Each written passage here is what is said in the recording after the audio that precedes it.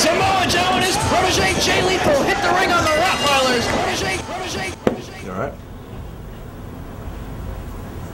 What? I can't deal with this. Jay Lethal here. I'm here to talk to all you Ring of Honor fans about something that's very important to me, and that's the start of a wrestler's career. It's very key, but I must admit that my start here in Ring of Honor, I'm a bit ashamed of. You all know what I'm talking about. That's my Special K history. It's not something that I'm proud of, you know. But I did learn a few lessons, but the lessons haven't ended there. It took the world champion, Samoa Joe, to get me out of Special K, to show me the light, you know. He showed me many things. Samoa Joe, he showed me plenty of in-ring abilities, things that I never would have known if it wasn't for him, and also how to carry myself outside of the ring, you know. It goes a lot beyond just what I can do in the ring with my abilities, but how I can present myself, and he taught me all of that. Samoa Joe, he became somebody I could count on. He became my family. And every match, you know, my family is always out there hollering and screaming, but he became someone that even, you know, sometimes you can't even trust your family. It's not about trust. He became the person I could count on, pretty much. I could call him. He helped me with my feud with the Rottweilers. Joe, it's hard to explain. He was a person that I could call on. And then in 2005, I did a lot of things on my own. I captured the Pure title. I defeated Loki. Grueling matches I had with Loki. He made me bleed. I've never been able to wipe the sweat and see it mixed with blood on my hands. I also, in 2005, defended the Pure title successfully against people like Spanky, a great talent. But then, that was that day in New York where, Joe, you wanted my Pure title. Manhattan Mayhem, Joe, yes. You challenged me for my title, my Pure title, what I worked so hard to get. And you beat me for it, you know? And it's something that I just can't forget. And after everything I've done this year, on my own, as I've told you, everywhere I go, I still hear that word protege. Hey Jay, how's you and Samoa Joe? You still it's protege? I keep hearing it. Joe, don't get me wrong. To be Samoa Joe's protege, I'm pretty sure people would give their left arm, but there comes a time when a man has to stand alone. And I'm asking you, when do I step out of your shadow? And December 3rd, Manhattan, Joe, just the same place where you beat me for the Pure title that I worked so hard for, I'm challenging you. One-on-one, man-to-man, friend to friend, competitor to competitor, I'm challenging you. And this time, just like I'm gonna do right now, I promise I'll step out of your shadow once and for all. This is something that I need to do. Hello everybody, Jim Cornette here, the Commissioner for Ring of Honor Wrestling, and thanks for joining us on this home release for Ring of Honor. It's a tremendous night tonight, a long-awaited match, a culmination of a very violent, very bitter rivalry. It's going to be Generation Next against the Embassy in Steel Cage Warfare. We're going to be hearing from some of the participants ongoing through the program tonight. We're glad you joined us. But I want to address a couple of topics before we get to the matches. First and foremost, Nigel McGuinness, who is not here tonight. He is actually on tour defending the ROH Pure title for Pro Wrestling Noah in Japan, and Claudio Castagnoli, who is also on tour in Mexico. But Nigel McGuinness seemed like he wanted to take it upon himself to make me look foolish in Detroit last month after I'd come out and said as commissioner there were going to be winners and losers, there were going to be deserving champions. I go back in the back and I'm in a meeting in the locker room for about 10 minutes. When I come out, I found out that Nigel McGuinness has not only produced a foreign object in the Pure title match with Claudio, but he caused Claudio to get disqualified for it. So Nigel likes to go around saying he's the epitome of the European mat wrestling style and he is the true deserving Pure Wrestling champion in Ring of Honor. Well, McGuinness, you're going to get a chance to prove it because I don't like to be made stupid, and Claudio wants a rematch. So whenever I can get you two guys in the same place at the same time, there's going to be a rematch for the Pure title, Nigel McGuinness and Claudio Castagnoli, and for the first time in Ring of Honor history, there's going to be two referees, one on the inside of the ring, one on the outside of the ring, just to keep an eye on Nigel McGuinness. And one other thing, tonight, of course, all of us are excited. The legendary rivalry in Ring of Honor has been reignited. Homicide takes on Steve Corino. Now, this feud goes back to 2002, and we're excited to see it settled. But I want to send a message out to not only Homicide's thugs, but also a good friend of Steve Corino's named Colt Cabana, who has no love for Homicide. If any of you deprive the fans of seeing a one-on-one matchup between Homicide and Corino, if any of you show your faces in that match, I guarantee you there's going to be some heavy fines laid out. Well, folks, that's it from the Commissioner's office. Without further ado, let's go to the opening contest here for Ring of Honor.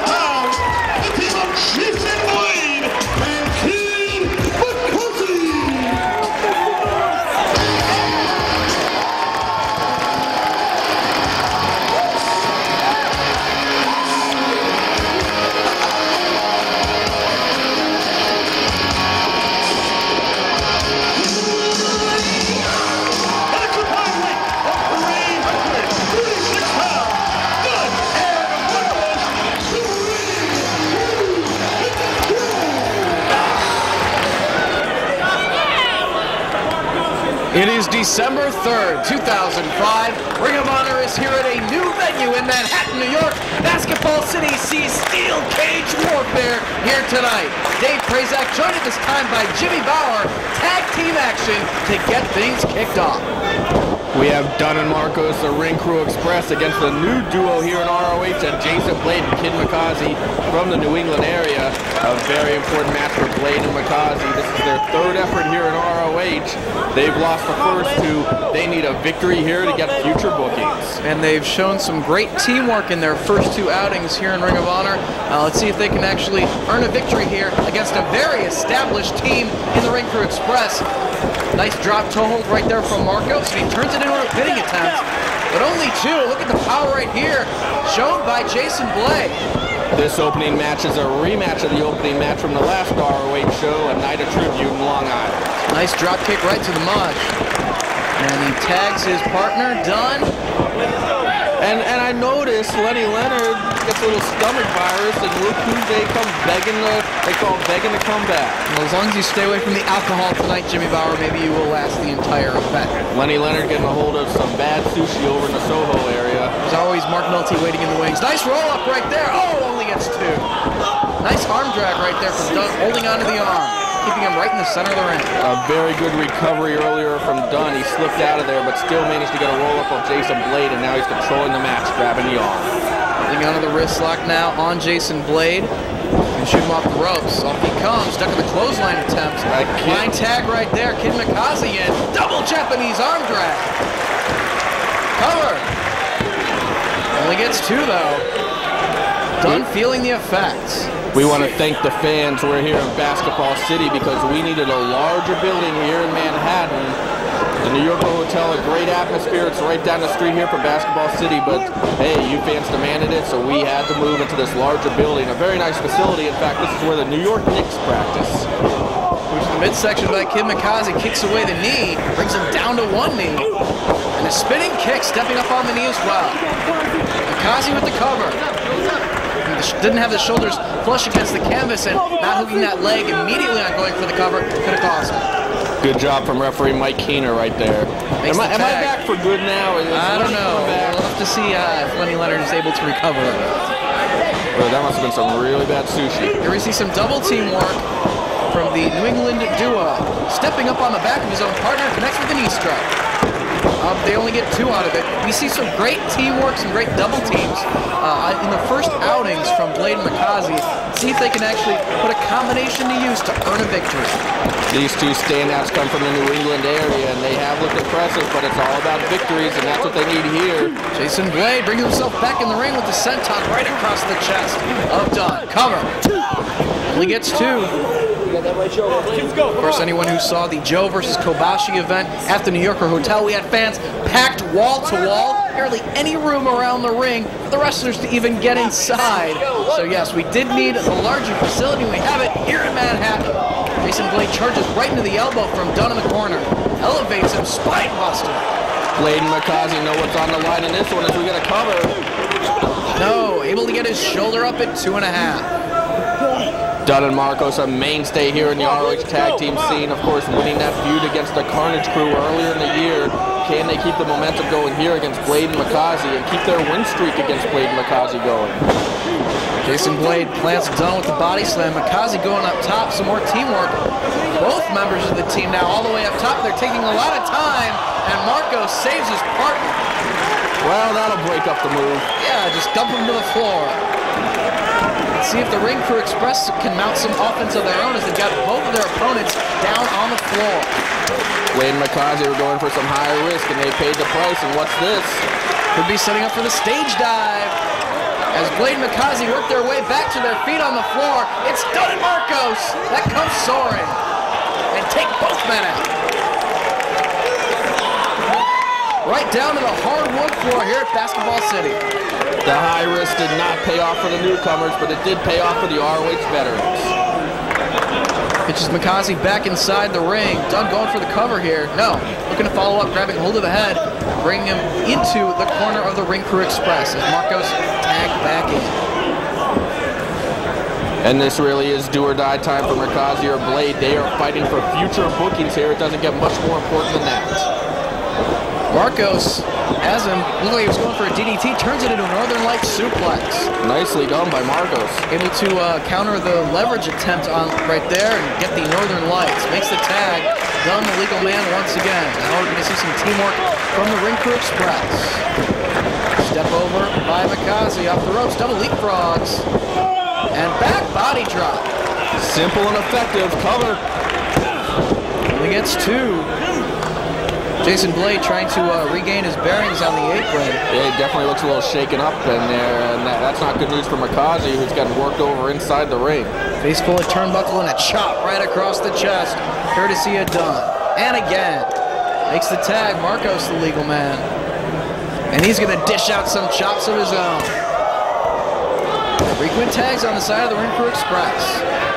Tag teams best. And they're doing a very effective job coming off the ring, but Dunn doing an effective job of turning his back on his opponent and paying the price. They're playing to the crowd there. Now it's McCausey lighting up the chest of Dunn, going for the leapfrog himself, and he gets caught right into the Death Valley Driver. Absolutely devastating cover. Jason Blade dives in to make the save. And that's saving future bookings for him. He's saving a permanent roster spot here in Ring of Honor. That's now done very wisely. Pulls the man into his own corner as Marcos tagged in once again. Another double team maneuver coming up from the Ring Crew Express. Move to the midsection, kick to the side of the head, super kick, and now elevates him. Falcon Arrow. Only 2, broken up once again by Jason Blade. Blade feeling that his partner could not kick out and making the save. And more great teamwork here from Dunn and Marcos. Quick tags. Well, they saw what Blade Mikaze brought to the table last time, maybe a little bit more prepared, and not willing to give them the opportunity to go for any of their own double team maneuvers. Some very innovative maneuvers that we've seen out of Blade Mikaze thus far. They definitely aren't afraid to take some risks. Up and over, staying on his feet, but gets caught with the enziguri, and a vicious lariat. Cover. Oh, so close right there. This time Mikaze manages to kick out. Gotta hand it to Mikaze. That right there would put away a lesser man. Seated version of an abdominal stretch right in the center of the ring, trying to wear the man down as his partner Jason Blade encourages Mikaze to stay in this matchup. Trying to fight his way back to his feet, while Marcos tries to hold on. Shots to the midsection. Kid Mikaze, forearm for Dunn, and gets met with a forearm. That was Marcos. a very smart move there from Mikaze, taking out Dunn. So now it's just one-on-one with Marcos. This is his opportunity to make the tag. Mikaze sent to the ropes. Tagged by Jason Blade.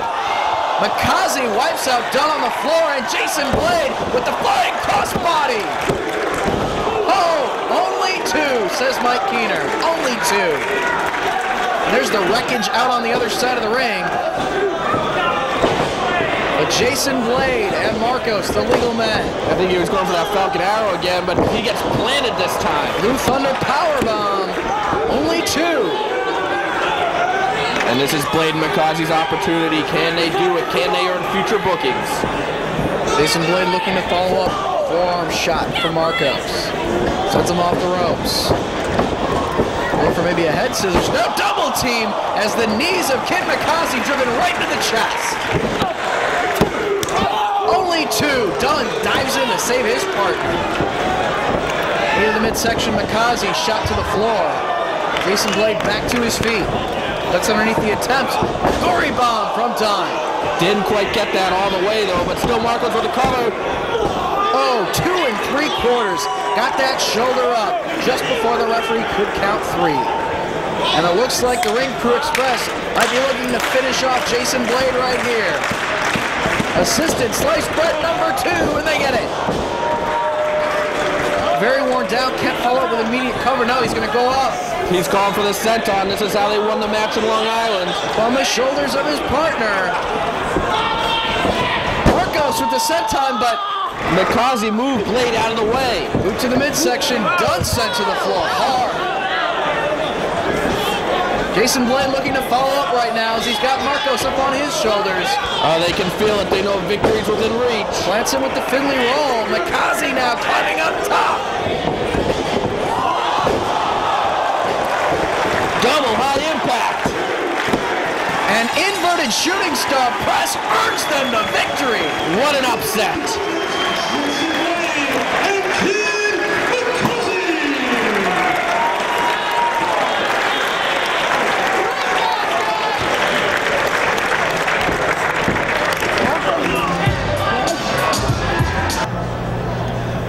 You know, when I first got in this business, a wise man told me that if you want to be successful, you have to know when to separate business and personal matters. You see, and that's what I've done. And see, when Generation Next formed, it was a business decision. It's what had to be done to make my way to the top. You see, but somewhere along the line, Alex Shelley, things became personal. Somewhere along the line, Prince Nana, things became personal. I'm not exactly sure where. I'm not exactly sure why.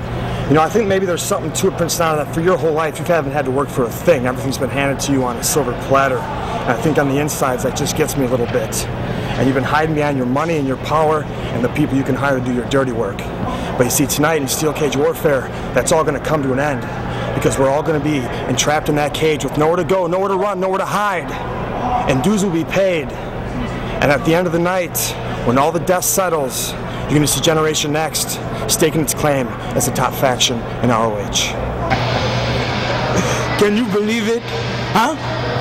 Generation Next, the day has finally come for Prince Nana to put you in your grave, huh? To finish off where we left off. Generation Next, New York City, Steel Cage Warfare, the game stops here. You're going to see blood. You're going to see everything you thought you didn't see. And the embassy will once again prove Why? We are the top faction in professional wrestling. So if you think what happened to Jade Chung, her head being bashed in on the concrete, was funny, wait till you see what happens tonight. Generation Next, time to move on, my friends, because the takeover begins in New York. You fools.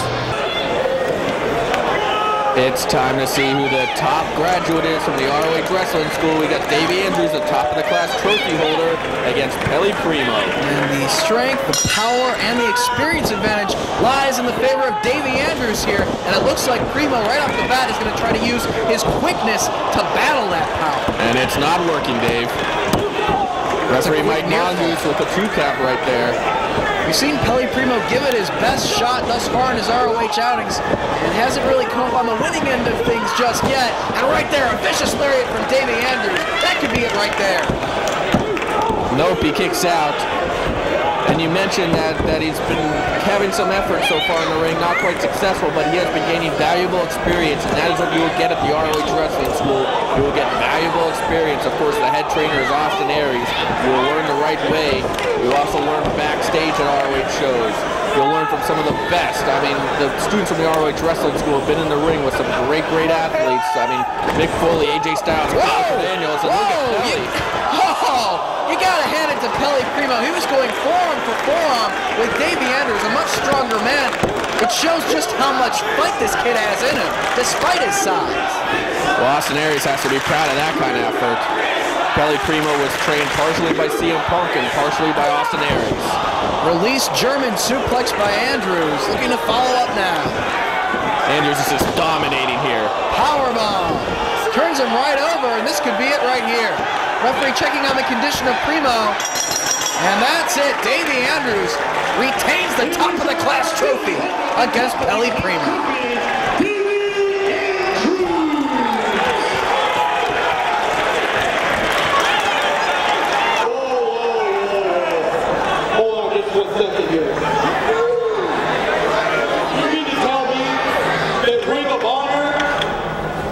Set up a match for you ass clowns and not Ricky Reyes? I think everybody here knows that if you want to see a good old-fashioned ass whooping,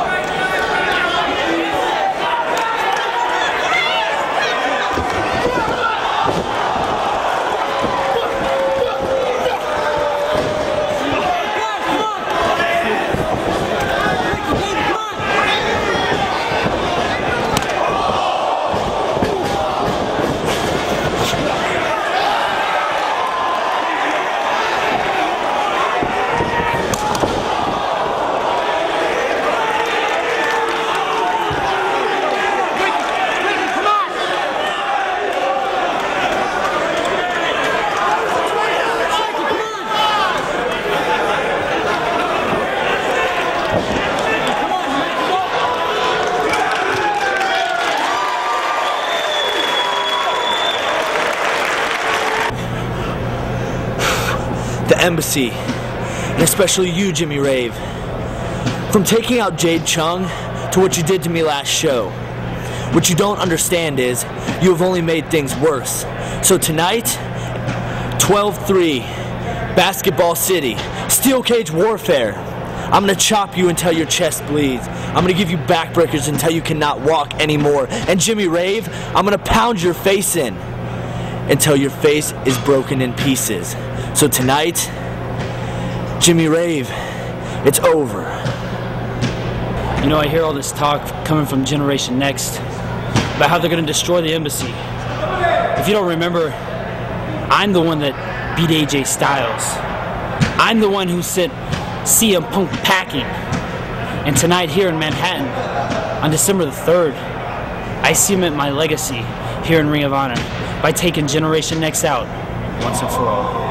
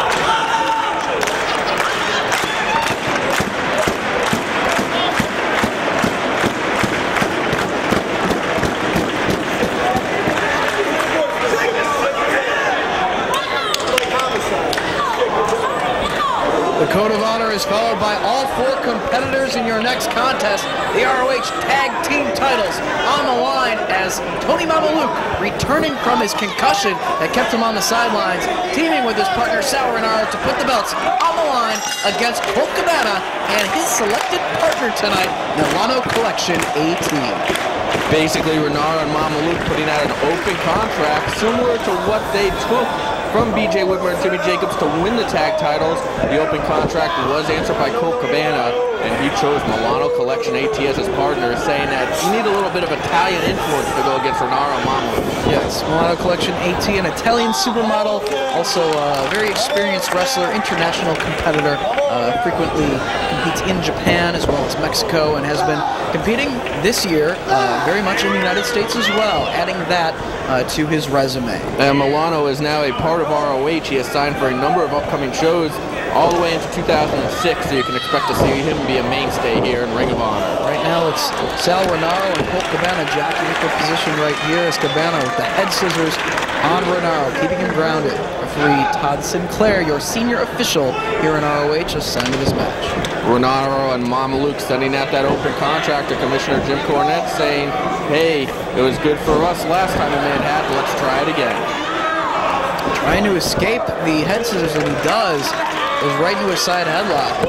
Does Sal Renaro, has Cabana's shoulders down for a near fall as Cabana works his way back up to a knee. Mamaluke and Renaro have looked good in their early defenses, particularly 2 against BJ Whitmer and Jimmy Jacobs, while the match where they won the belts at Joe versus Kobashi, and then the rematch at Enter the Dragon. They've lost some momentum, though, due to Mamaluk being out with that concussion that he suffered when he banged heads with Homicide back in Buffalo at the Buffalo Stampede. Ear fall right there for Cabana once again. Goes right back to his standing position. Cabana, no stranger to the ROH Tag Team titles, having held them on 2 occasions alongside CM Punk. Collar and elbow tie-up. Cabana shoots him off the ropes. Goes for the sunset flip, does Renaro. Cabana rolls through, grabs hold of the leg, twisting away on the ankle. Renaro and Mamaluk really coming out of nowhere to win those tag belts, establishing themselves in a hurry here in ROH. Here we go. Well, Tony Mamaluk didn't want to return to Ring of Honor and just be another member of the roster. He was after gold right away and took advantage of the open contract for the tag team titles and paid off for it. They're an impromptu tag team that night, the first time they ever teamed up. It'll be interesting to see if Cabana and Milano can do the same tonight, the first time they team up. Trying to keep Sal Renaro's body down on the canvas. And right now he's tying him up. He's not able to keep his shoulders down. He's going to wear him down, try to get a submission. Nicely done by Colt Cabana, and it's real nice to see Cabana actually doing some wrestling after being involved in those brawls against Homicide. That feud absolutely going over the line, absolutely vicious. Jim Cornette has warned Cabana, though, to stay out of Homicide and Carino later on tonight. We want to see Homicide and Carino one-on-one, and Jim Cornette said if there's any interference in that match, there will be heavy fines. And you'll notice that Cabana basically just going hold for hold, out wrestling Sal Renaro on that exchange, back to his feet. We haven't seen any clowning around from Cabana in this match so far. He's not having good times and great memories in that ring. He's a much more serious competitor, and it's almost like a new dimension that I'm seeing out of Colt Cabana. I've known this guy for a long time. He always has fun, but he's gotten much more serious. The whole Homicide's been getting into his head. I guess you can put it that way. The Homicide feud has definitely brought out a vicious side in Colt Cabana, and right now it's Milano Collection AT bringing out a vicious side in Tony Mamaluk. Mamaluk wants in against the Italian supermodel. Better watch out for that dog at ringside as well. Milano tagged in. What's up with that? He's adorable. I don't get it. Shove. Face to face they come. They're going to hook him up. Hook him up. Is Bill Watts here? It's Big Shooting Series with Jim Cornette. Available. Side headlock by Milano Collection AT. Just holding on to it. Mamaluk trying to send him off the ropes, and he does. Shoulder tackle. Down goes Mamaluk. We are seeing 2 excellent technical wrestlers squaring off right here. Nice hip toss. Well, Milano kicks Mamaluk down to the canvas. Side headlock takeover. Right into a head scissors. Both men back to their feet. Renaro tagged in. I don't know if Milano did see the tag. He realized it. He's very quick on his feet. And now it looks like he's got both members of the team's legs double cracked.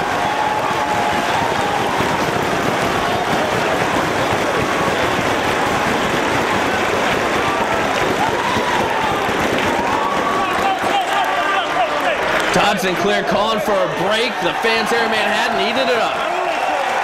Milano Collection AT brings these fans to their feet. Looking very impressive here. Reversal of the Irish whip, Milano sent off. And Renaro gets the arm drag. Hip toss of his own. And a drop kick to follow up. Cover. No, Milano able to kick out. Thus far, Milano's been very impressive here in ROH. A hard-fought battle against Samoa Joe, survival of the fittest. He definitely impressed in that one and earned his stripes. Back body drop from Milano. He scored his first ROH victory against Claudio Castagnoli at the last show. Really showing his technical prowess to the Ring of Honor fans that might not be familiar with his international work, as right now he's trying to use the ropes to his advantage by tying up Sal Renaro, the Paradise Lock. And we have some innovation in addition to that technical skill.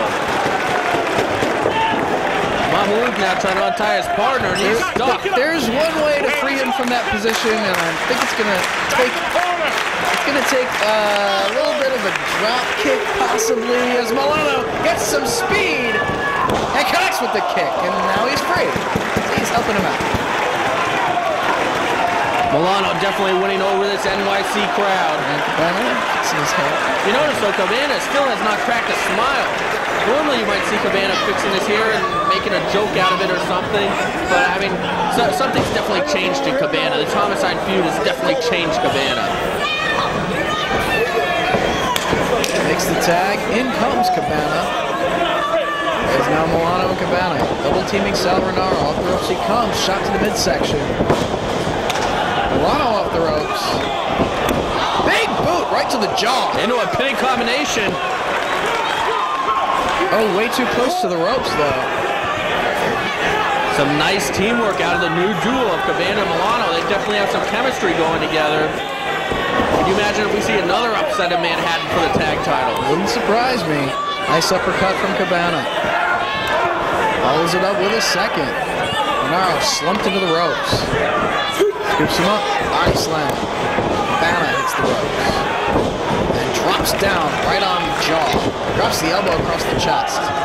Very focused here tonight is Cabana. Well, it is good to see that he is focused on this match and not worrying about homicide. And it's like, we do have a language barrier between Cabana and Milano Collection AT because Cabana doesn't speak Italian. Well, you notice that they weren't going to accept the fake tag there. Instead, they made a legit tag, and you got to respect that. Bringing away on the arm. And what are they doing here? Tying him up once again. Ow!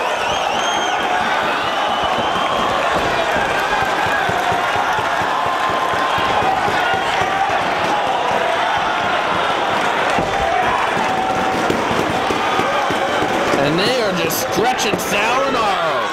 The worst thing is, even if he did give it up right now, Tony Mamaluke has the attention of the referee, and well, I guess you could say he just saved his partner right there, but he was the victim of a whole lot of punishment. More great chemistry out of the new duo, Milano and Cabana. Sal Renaro trying to make the tag now. Mamaluke urging him on.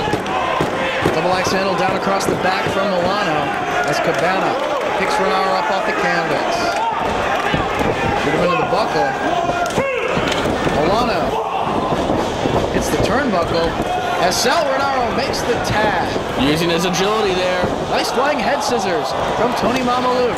Hip toss on Cabana. Pulling him back to a standing position. Grabs hold of the arm. Reverses the Irish whip. Off the ropes. Kicks away at the leg. Nice roll up from Mamaluke.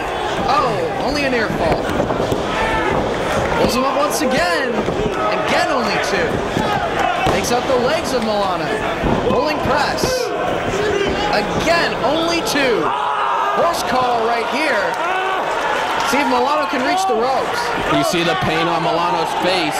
Cabana either needs to break this up or Milano needs to get to those ropes in a hurry. Trying to inch his way toward the rope to force a break of the hold. And look at that, Mamaluke stepping over. No, not enough to prevent Milano from hitting the ropes. And he tried to get his leg to prevent the arm of Milano from being able to grasp the bottom rope, but he was relentless, was able to do it. In comes Sal Renaro once again. Pulling Milano into the center of the ring.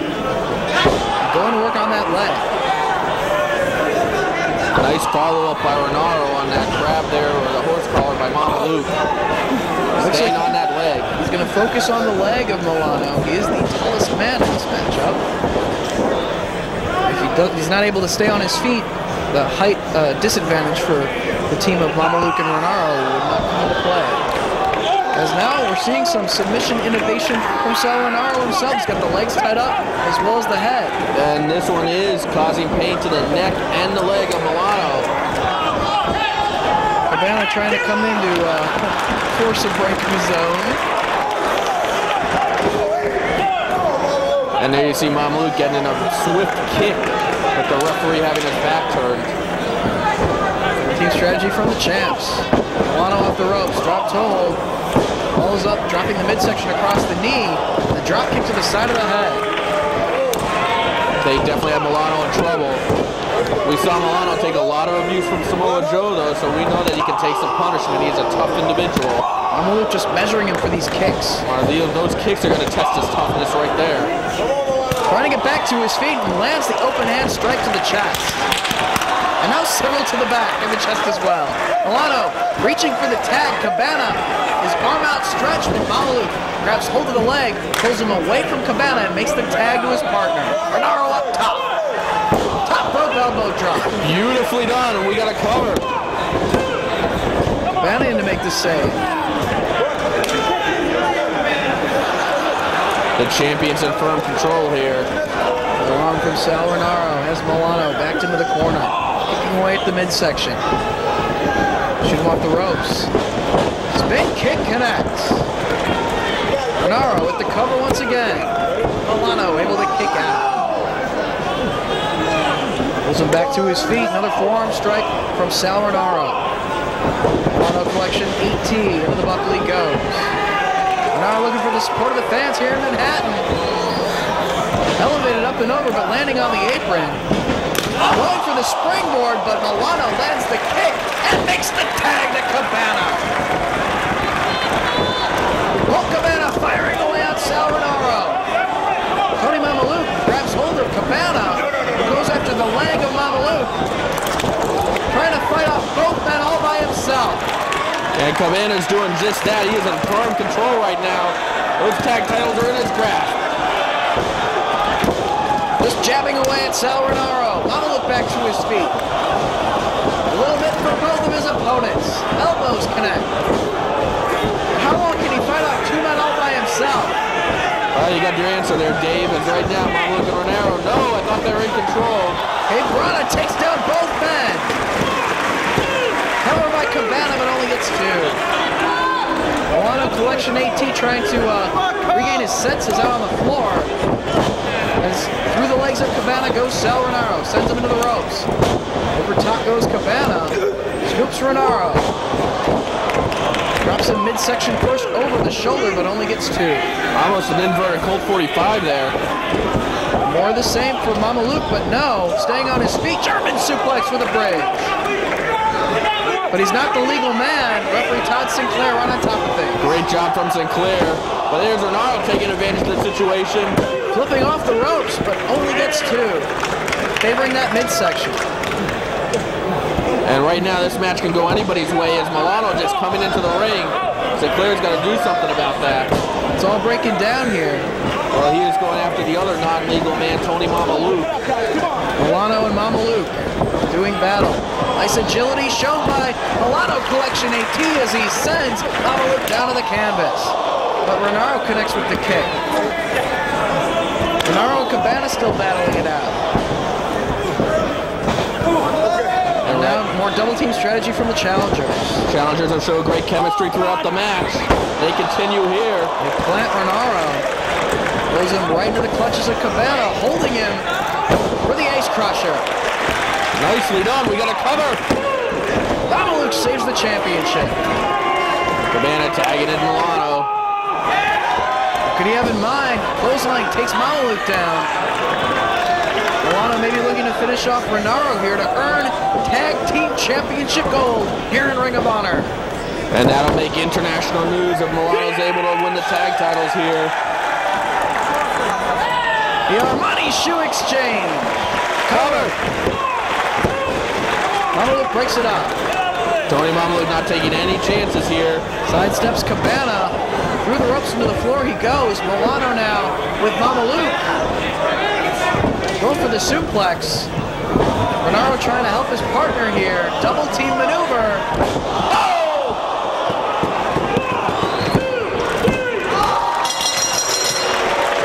A great effort from Cabana and Milano, but the champions retain. Who can beat Renaro and Mamaluke?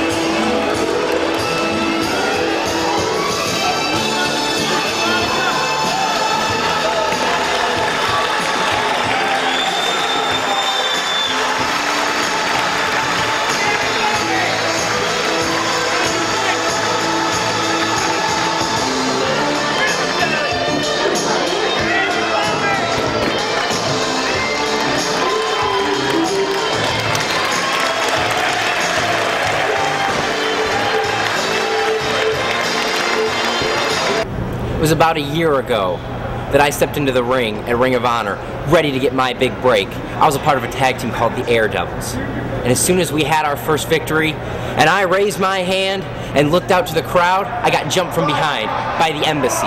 They cut me off before I even got running. Well, you know what I did? I joined up with a group called Generation Next, a group that's had my back and I've had theirs. And together, we're the future of professional wrestling. And tonight, in that steel cage, when we go through the embassy, we're turning a new chapter in Generation Next. We are the future, and tonight, we prove it.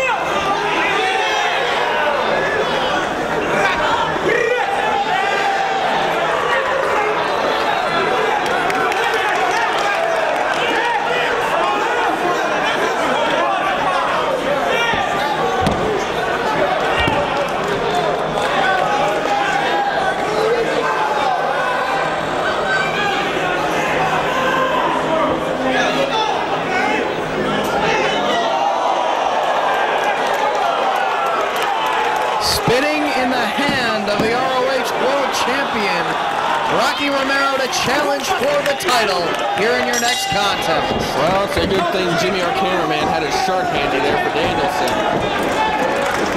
Saw from the clip just a moment ago some of the history between the Rottweilers and the American Dragon.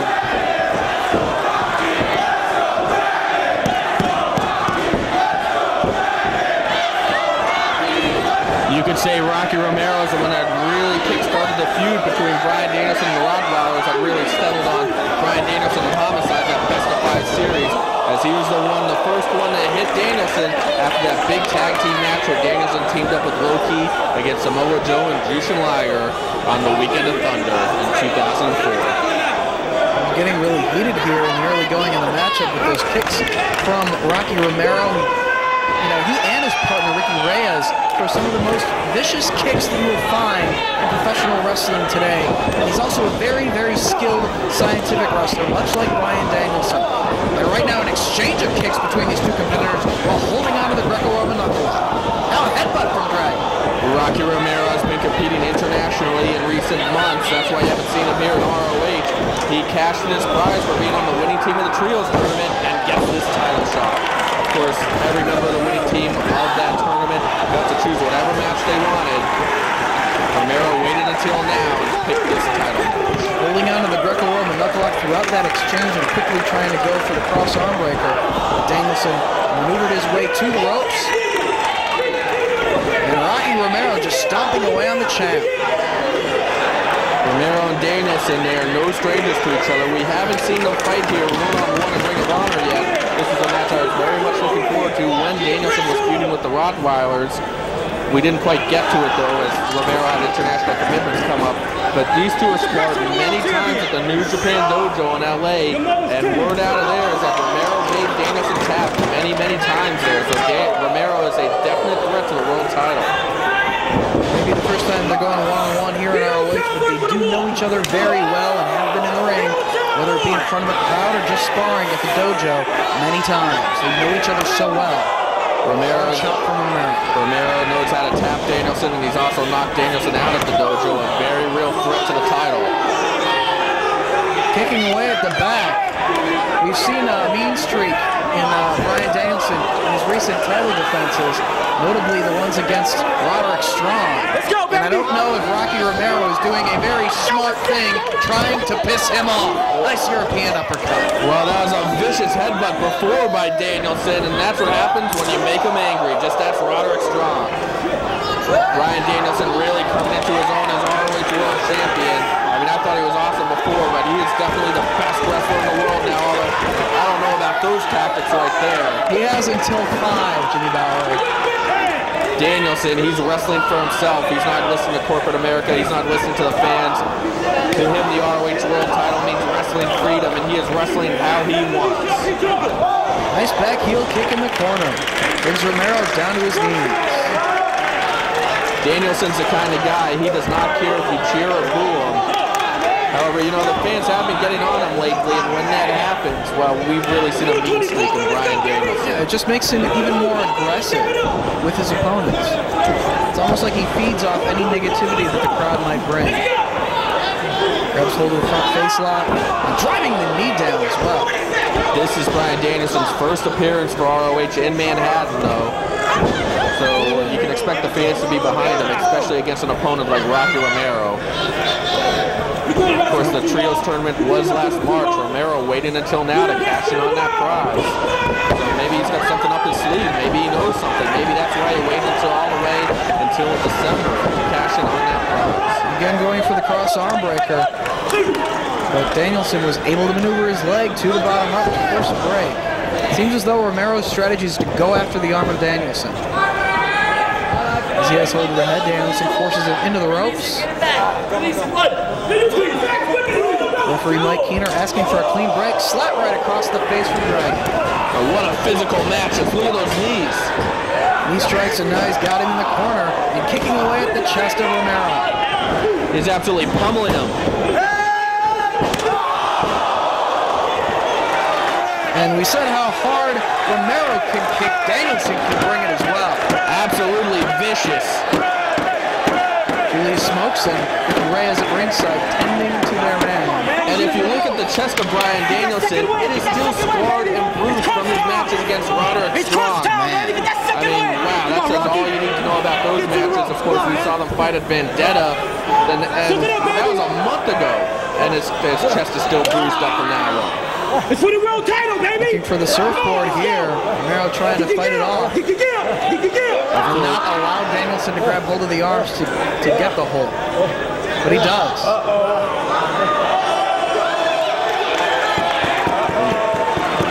Look at Danielson. He is just playing around with Rocky Romero right now. He got the legs set up. He's got the arms. And now it's putting pressure on so many body parts. Danielson needs to watch his own shoulders here. Make sure that he doesn't pin himself. Whoa! Staying on his feet. Great agility going after the ankle lock now. Beautifully done by Romero, and Danielson is in trouble. What a counter. He was able to land on his feet as soon as he freed himself from the surfboard. And can Danielson reach the ropes now? Title's on the line. Pulls him to the center of the ring away from the ropes. Dragon trying with all that he's got. Oh, he might tap. He's got that hand up.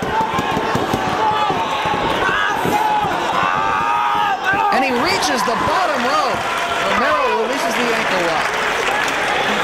Danielson, though, immediately clutching that ankle. There's no telling how much damage has been done. He was really twisting away on that leg. And now following up with kicks.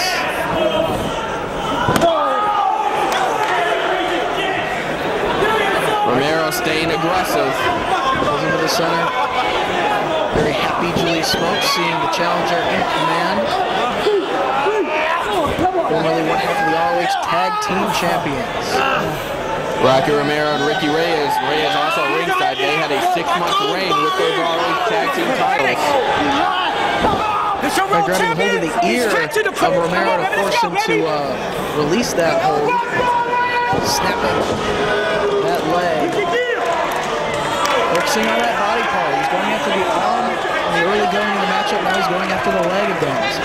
Romero with a definite strategy entering this one. Kicking away on that guy. Danielson catches the kick this time. There's some payback on Romero's leg. Off the ropes comes the champion. Leapfrog from Romero. Monkey flip. Takes Danielson down. Favoring that leg. On that monkey flip as he landed.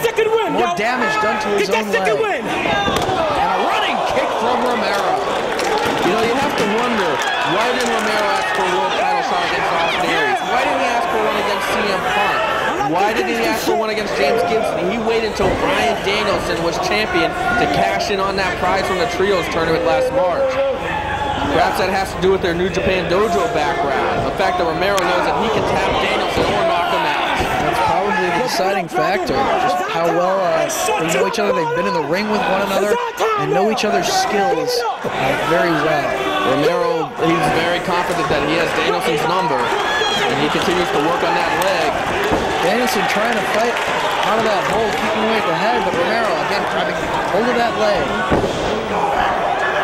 Romero very focused in this match, and now trying to get on top of Danielson and just pounding him. Palm strikes from this position. Danielson trying to cover up, trying to get the shoulders, but well, he rolls through and he comes up with a half grab of his own. A little bit more payback. Going to work on the leg of Romero now. Pulls him into the center of the ring with the half grab. Will Romero give it up here? Grabbing hold of the other leg, trying to. Really folding Romero in half. You see the pain on Rocky Romero's face as he looks towards the ropes, but Danielson drags him more into the center of the ring. Tying up the legs.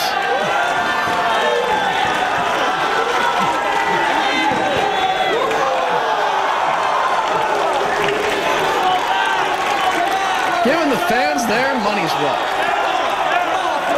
And you see that, the fans asking for one more, and Danielson not letting them dictate the pace of his match. Danielson wrestles how he wants to. He's not going to answer the fans. He's not going to answer to corporate America. He answers to himself, and that's it. Keeping the legs tied up, and again, snapping back. It's like, even if the fans beg Danielson to do something, he's not going to do it just in spite of him. in spite of the fact that he wants to wrestle the way that he will wrestle, and no one's going to tell him how to perform in that ring.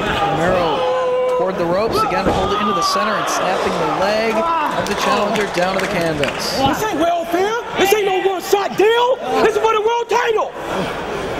Some encouragements from Judas Smokes on the floor. More damage done to the knee of Romero. And there you see Reyes and Smokes. And right there, Danielson not giving Romero any time to confer with his cornerman. Danielson breaking that up in a hurry. Now Romero getting a couple of moments to regain himself on the floor.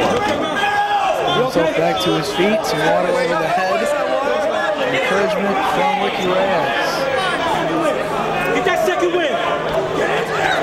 Romero now trying to pick his spot, coming back in, but Danielson all over him, very aggressive. Well, but he turns it around on Danielson, and now it's Romero connecting with kicks. He's got Danielson in the corner. Series of kicks right to the chest. What an intense, hard-hitting matchup we've seen. The ROH World title on the line, needs to put in giving everything they got for that belt. Two very skilled scientific wrestlers. And two very focused individuals as well. And now Romero, he's just trying to choke the life out of Danielson there in the corner. Fans here supporting Bryan Danielson, encouraging him to fight back here as Romero has hold of the head. They are just happy to see Danielson make his first appearance in Manhattan. Pushes Romero all the way to the other side of the ring. Into the corner they go. I don't think we're going to see a clean break. What about you, Dave? No, I don't think so. As they're head-to-head, jockeying for position. Oh! Palm strikes from the champ. And now going after the feet, trying to stop the toes of Rocky Romero. European uppercut from Danielson. Where it came from? What's going on here? And he has Romero rocked with that last European uppercut. Romero's eyes are looking glassy. Bryan Danielson's strikes have proven to be lethal here in ROH. You saw him almost kill Roderick Strong and Vendetta. And what's this? Could we see a title change right here? A beautiful submission from Rocky Romero working on the arm, but he also might have a front guillotine choke there. And it's right in the center of the ring, too. Now, if Danielson leaves his feet, which he is right now, he has absolutely no mobility. He is at Rocky Romero's mercy right now, and he is right on the logo in the middle of the ring. Danielson's in a world of trouble. See if Danielson has the strength to try to work his way back to his feet from this position. It doesn't look like it.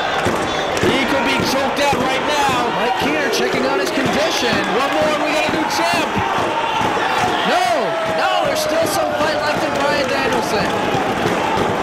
We've seen him power his way back to his feet and drive his opponent into the corner when James Gibson has done this to him in the past. And he just did it again. Incredible leg strength from Danielson.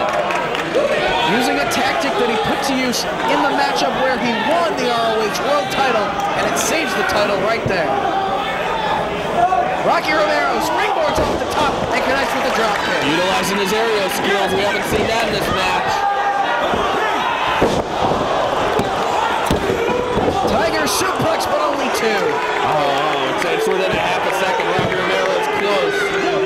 He senses before. He knows when the champion's in trouble. He knows when Bryan Danielson has almost had enough. He's felt that before at the New Japan LA Dojo. Danielson face down on the canvas.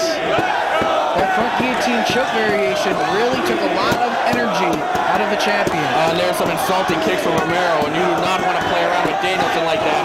All it does is make him angry. And he's also wasting time. He needs to stay on the mat if he wants to walk away from Manhattan wearing the ROH World title. Kicking away at the chest.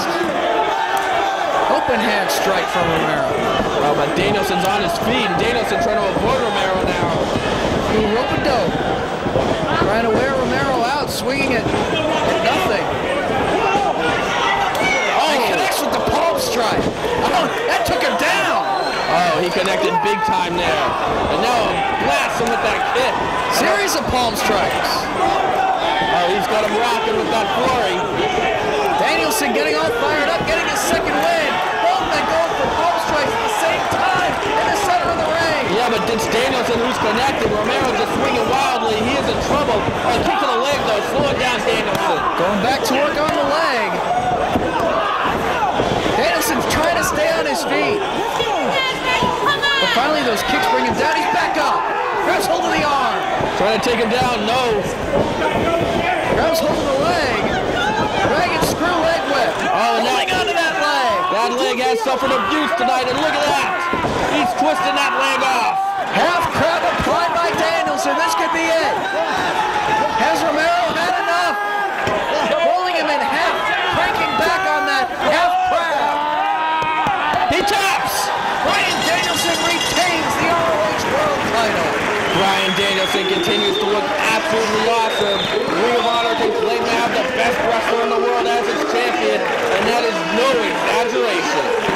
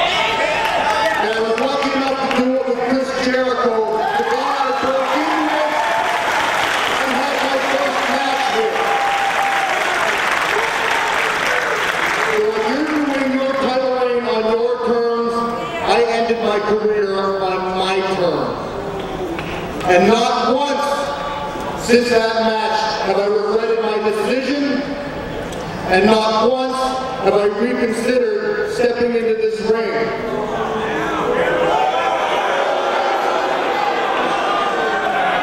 But after watching you wrestle tonight, it reminded me why I love this business.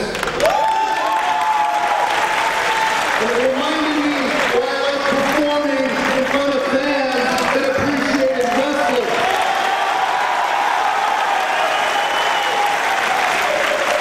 And if I ever decide to give up that last match with Jericho for one more, it'd be with a guy like you. Thank you, sir.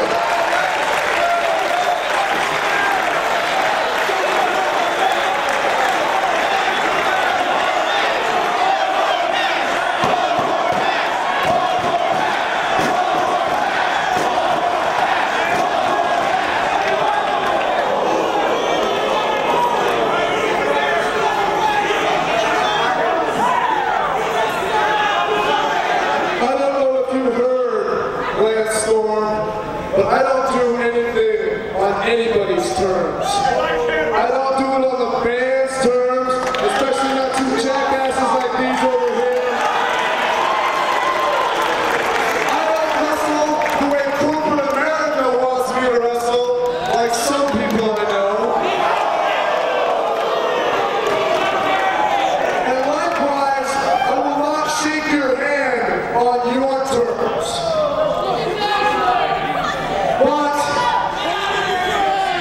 As a professional wrestler who respects the wrestlers who came before him, who respects the contributions to wrestling that Lance Storm made. I don't know if you people realize this or not, but Lance Storm and his ilk are what paved the way for guys like me to be able to come around and wrestle. Because before then, smaller guys didn't think they had a chance wrestling. So, instead of shaking our hands on your terms, Lance Storm, why don't we shake hands on my terms? Which is what I'd like to do right now, is for everybody to stand up and show appreciation for the greatness that is Lance Storm. Thank you, sir.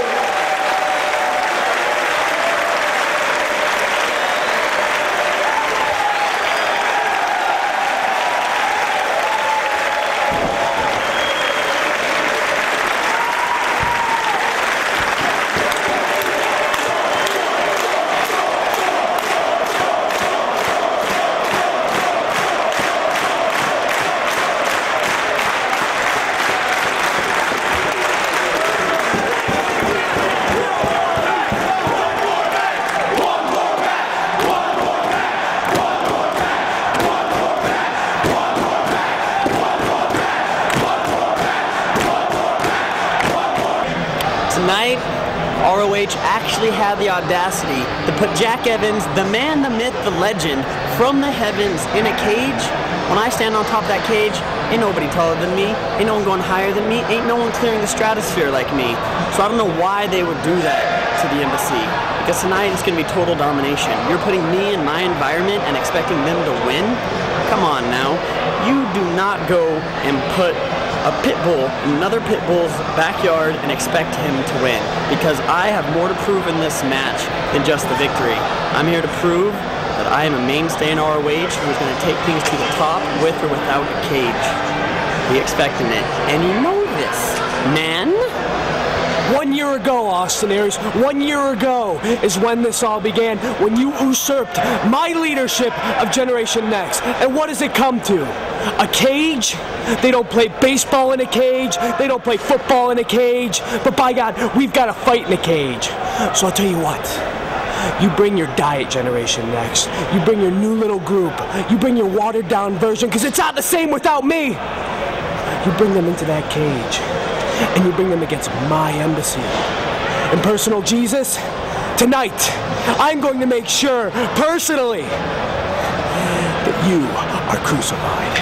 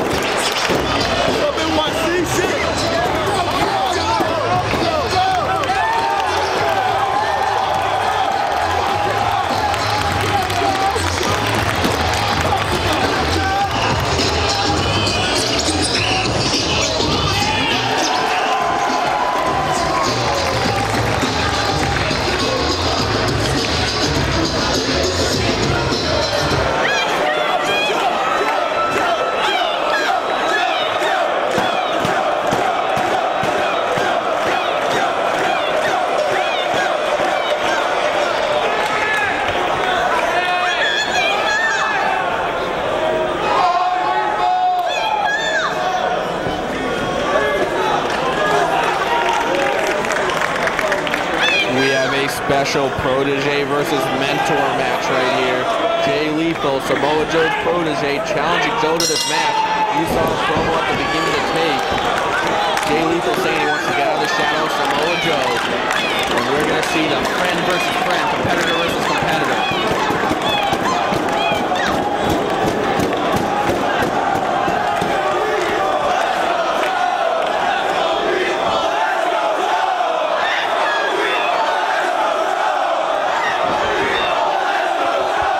And these fans have waited since May in Manhattan Mayhem to see this match. Of course, with Samoa Joe defeating Jay Lethal for the Pure title at Manhattan Mayhem. And that was one of the most memorable Pure title matches in 2005, and it was a match that really brought the Manhattan fans to their feet. And we're going to see a little bit more out of these two competitors here tonight. As right now it's Samoa Joe holding onto the wrist lock on his protege. Goes forward. Gets back up to his feet, turns it around on Samoa Joe. He takes out the leg of Jay Lethal, pulling back on the chin lock. Lethal trying to fight his way out of it, and he does. Of course, Samoa Joe, the ROH legend, the man who held the ROH title, world title for 21 months. He's the one who made it into a world title.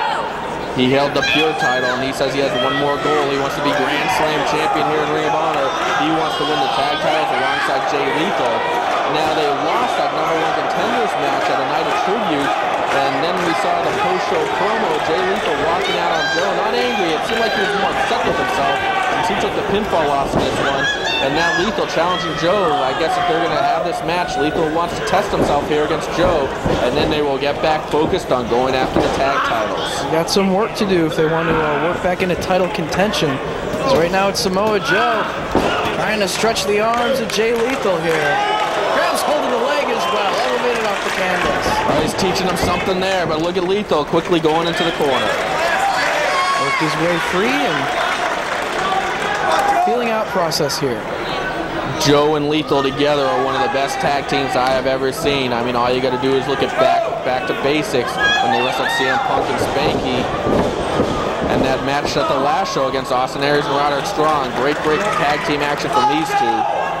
I can't wait to see him get back on track and go after those belts. Not a better tag team partner for Samoa Joe to have in his quest to become the first Grand Slam title holder here in Ring of Honor than his protege. As he quickly works his way to the ropes to force a break of the third.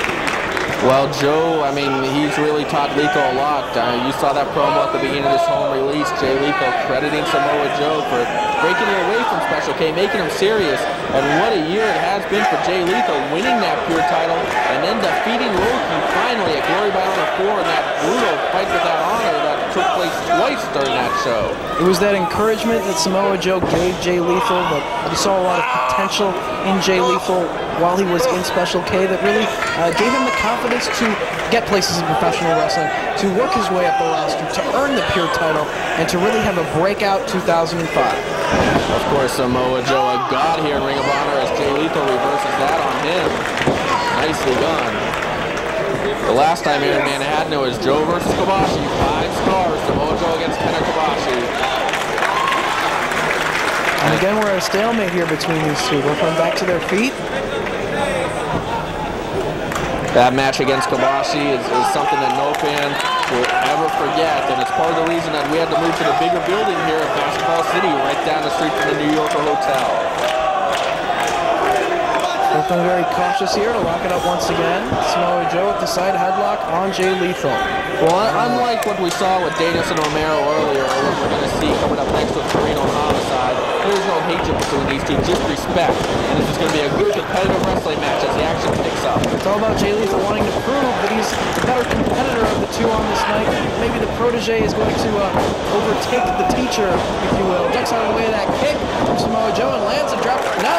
Swatted the drop kick away.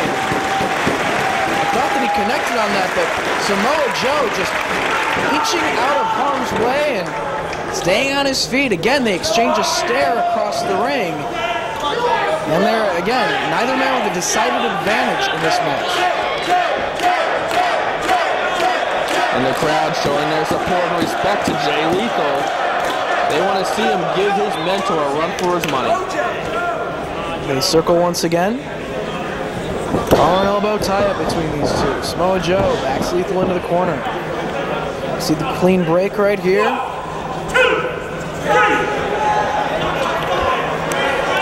Let's see if we get one. No, Joe whipping him out of the corner. First flying body press off the second from Lethal. Just a 1 count. Grabs hold of the arm, takes him over with the arm drag and holding onto the arm.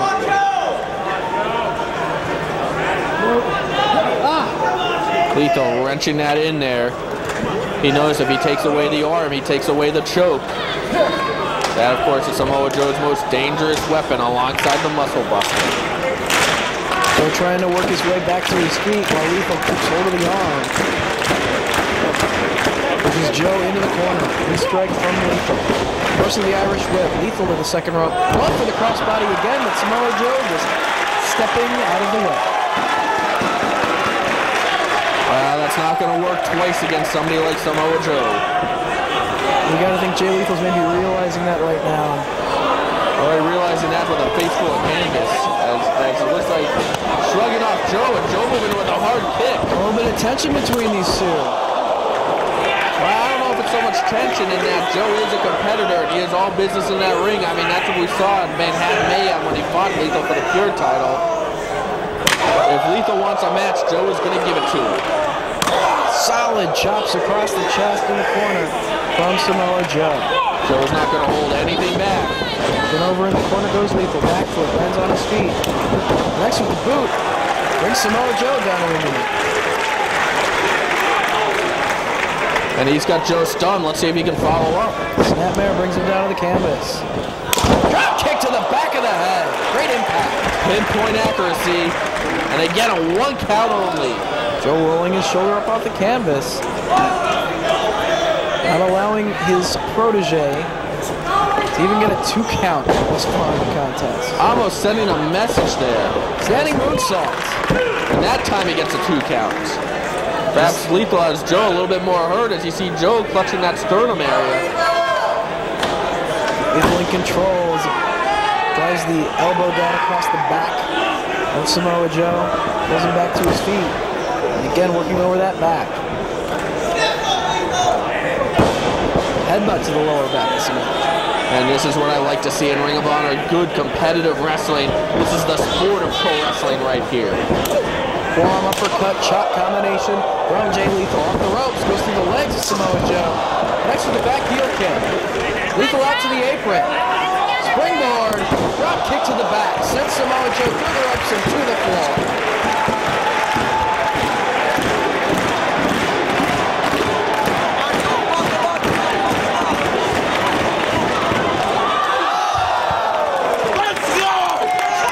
Lethal takes a risk and it pays off. A big tope and the protege is on top. The mentor is down. He's still going to kill you. Has to bring him back inside the ring though.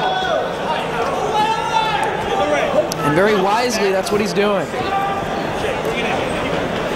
Jay Lethal wants to get out from behind the shadow of Samoa Joe. And another 1 count only. Jay Lethal wants to be known as his own man, not as a protege of Samoa Joe, and he knows in order to do that, he has to defeat Samoa Joe. Pulls Samoa Joe back to his feet. Has him in the corner. Chop from Lethal. Boy, does he chop hard. Two very powerful wrestlers doing battle in this matchup. And again. Joe staggers his way out of the corner and across the ring. And those chops are definitely having some effect on Samoa Joe. Lethal, the head DDT. Dollar. Maybe another 2 count this time. Lethal a little slow to follow up though. He's thinking about his strategy here. What's he got to do? Get the victory against Samoa Joe. Another chop. Well, he definitely has Joe hurt with those chops. He's got the Shinamaki locked in and stretching the back of Samoa Joe across his knee as well. Trying to wear the big man down with this hold right here. Referee checking on Samoa Joe's condition. I thought he was almost tapping there for a second. I think he's digging down his sweater, looking for the support of the fans. That's what he's got right here. Back to his feet, elbowing his way out of it. Breaks free of Lethal's clutch. Forearms from Jay Lethal. Joe holds on to the wrist. Inverted atomic drop off the ropes. And this time Samoa Joe takes Lethal down. Back senton. Oh, he nailed him with that cover. Some more aggressiveness out of Samoa Joe right there. Well, he only gets two.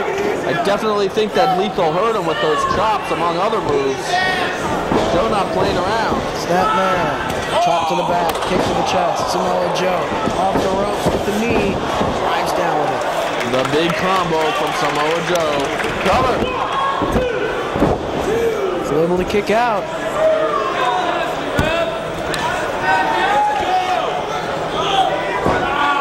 The match has turned in the favor of Samoa Joe as now it's him trying to wear Lethal down.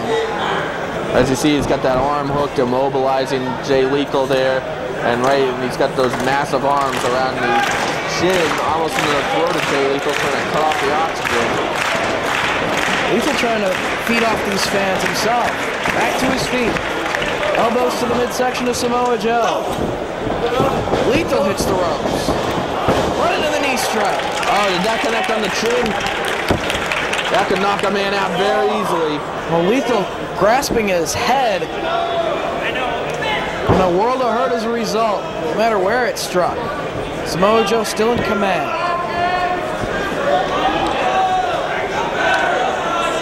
Backs Lethal into the corner. Combination of strikes from Samoa Joe. Just wearing out Lethal in the corner. Kicks him across the ring. Into the buckle he goes. Joe comes charging with the knee strike. Another big knee strike into the chin area. And now, trademark Samoa Joe right here. The fans want to see it here in Manhattan. With face wash in the corner, raking the bottom of the boot across the face of Jay Lethal. Oh, repeatedly. Lethal's head is bouncing like a basketball. Oh, he saves himself there and grabs the leg. And what's this? Oh, I don't think that had to be out of instinct right there. I don't think Lethal meant to do that. Driving the leg of his mentor across the ring post. He's able to counter the face wash and get the advantage. And he's going to do it again. No, thinking better of it. This is a match of sportsmanship. It's a no. Wait, what? What?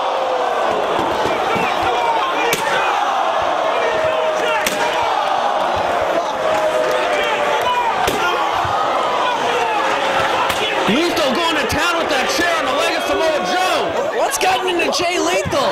Just driving that chair into the leg of Samoa Joe. We had a good back and forth matchup. Again, like you said, sportsmanship. What's the point of this? Come on. Jay Lethal showing a mean streak. And Lethal looks almost stunned at what he's done.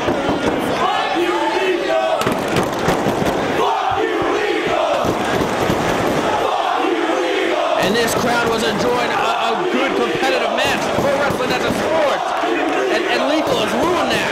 He made a decision, and I don't quite know why. And look at this. He is staying on that leg of Samoa Joe. Absolutely no mercy here from Jay Lethal. Using the ring post, using that chair. I don't get it, though. Why?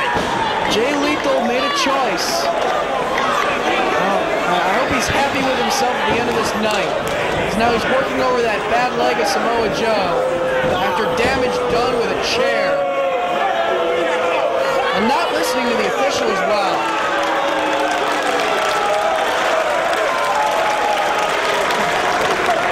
And right now, Joe just grabbing onto those ropes for dear life. And Lethal using those ropes on the leg, the back of the knee. There's the leg tied in the bottom rope, applying more pressure. This crowd getting behind Samoa Joe. Chop across the chest. Oh, and Lethal cuts him off by going to the leg.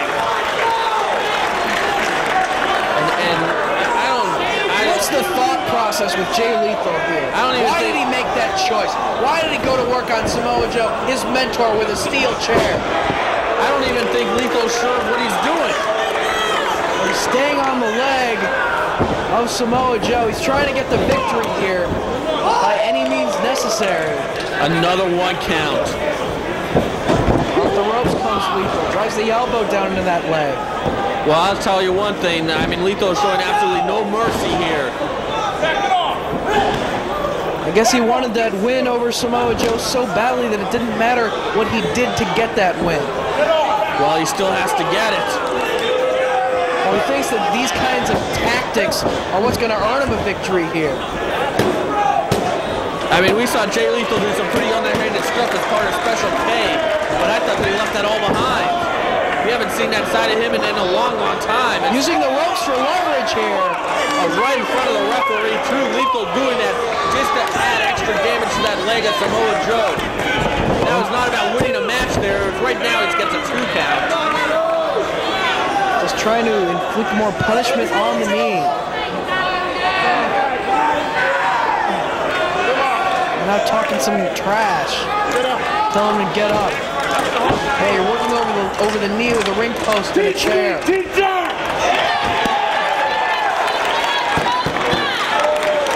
just yelling at Samoa Joe, his mentor. Who's my pure title? Oh, he's talking about the pure title. Maybe this has been eating away at Lethal since May and Manhattan Mayhem. I gotta say, I'm very disappointed to see this come out of Lethal here. I'm disappointed to see a great match ruined by Lethal using the steel ring post and a chair. Slap right across the face. Off the ropes he comes. Power slam. Oh, a perfect power slam from Samoa Joe. Can he follow up? No, too much damage has been done to that knee. Couldn't go for the cover right away after the clutch of that knee. And Lethal able to kick out. Now let's see if Joe's able to follow up, though. Trying to stand, despite the damage done to that limb. Oh yeah, suffered a lot of damage. Lethal off the ropes. He was going for that leg, but Joe, sunset flip.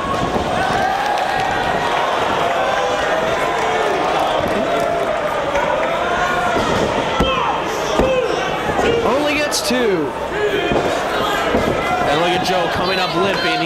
He's got 1 leg. He's only got 1 good leg in this one. He can't put any weight on that bad leg as a result of Jay Lethal's offense. Big lariat! Cover! No! Lethal able to kick out. As much as I don't want to, I have to give Jay Lethal credit for kicking out of that. But we saw against Low-Key that Jay Lethal can take a lot of punishment.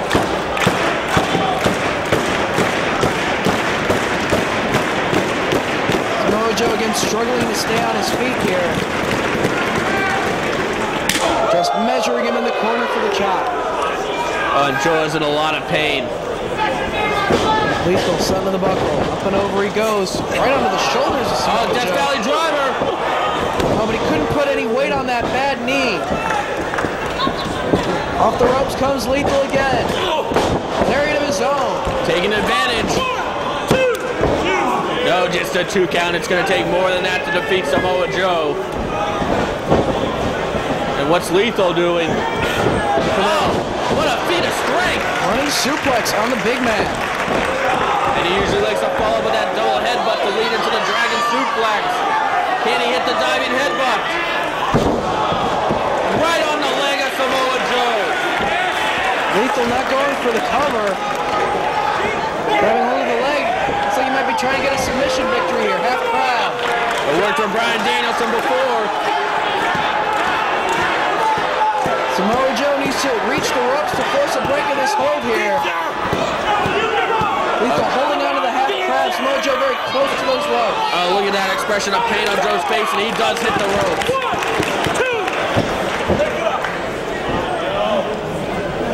Lethal now, he's got to be wondering what's it going to take. I mean, he's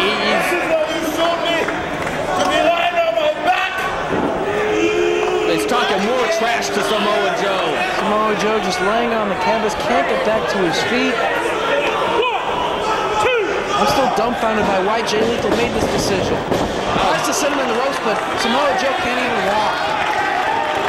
No, Joe's in a real bad shape here. Now, hold on, Lethal up and over. Lethal lands a shot. He's going for another springboard dropkick. No, Joe swats him off. Grabs hold of the German suplex with the release. High impact maneuver from Samoa Joe. He's able to avoid the springboard offense of Jay Lethal and hit a German suplex to follow up. Joe trying to stay in this match despite only having one leg. There's payback right there. Column slaps or palm strikes. Either one would be acceptable at this point. Looking for the muscle buster. Muscle buster time. Joe's gonna beat. No. Couldn't put the weight on that bad leg. The leg gave out. Dragon suplex.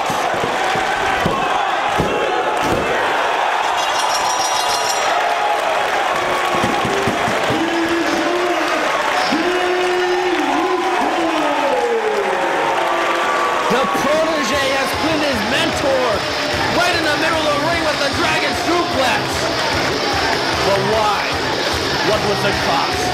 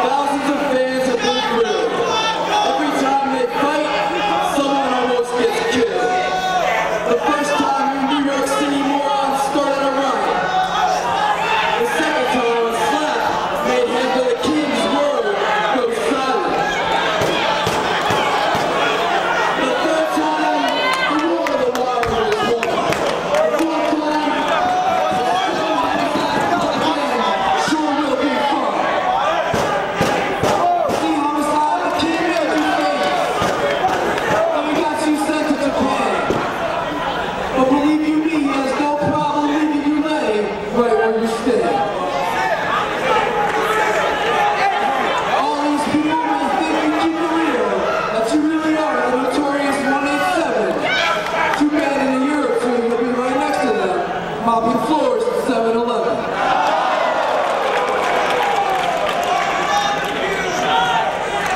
Here we are live in the Rotten Apple once again. Your thugs are in the building, all your so-called friends. It doesn't make a difference, man. Your crew's full of jokes. Especially the guy right behind you, the one they call Smoke.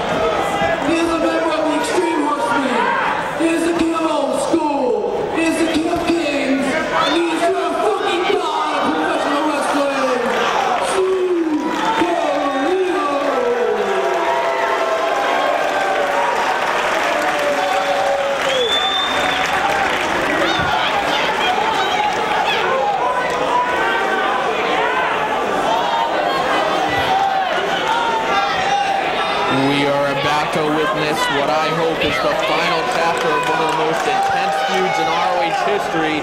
Steve Corino versus Homicide, their 4th ever singles match. And those 3 other singles matches are the damnedest matches I've ever seen in my life.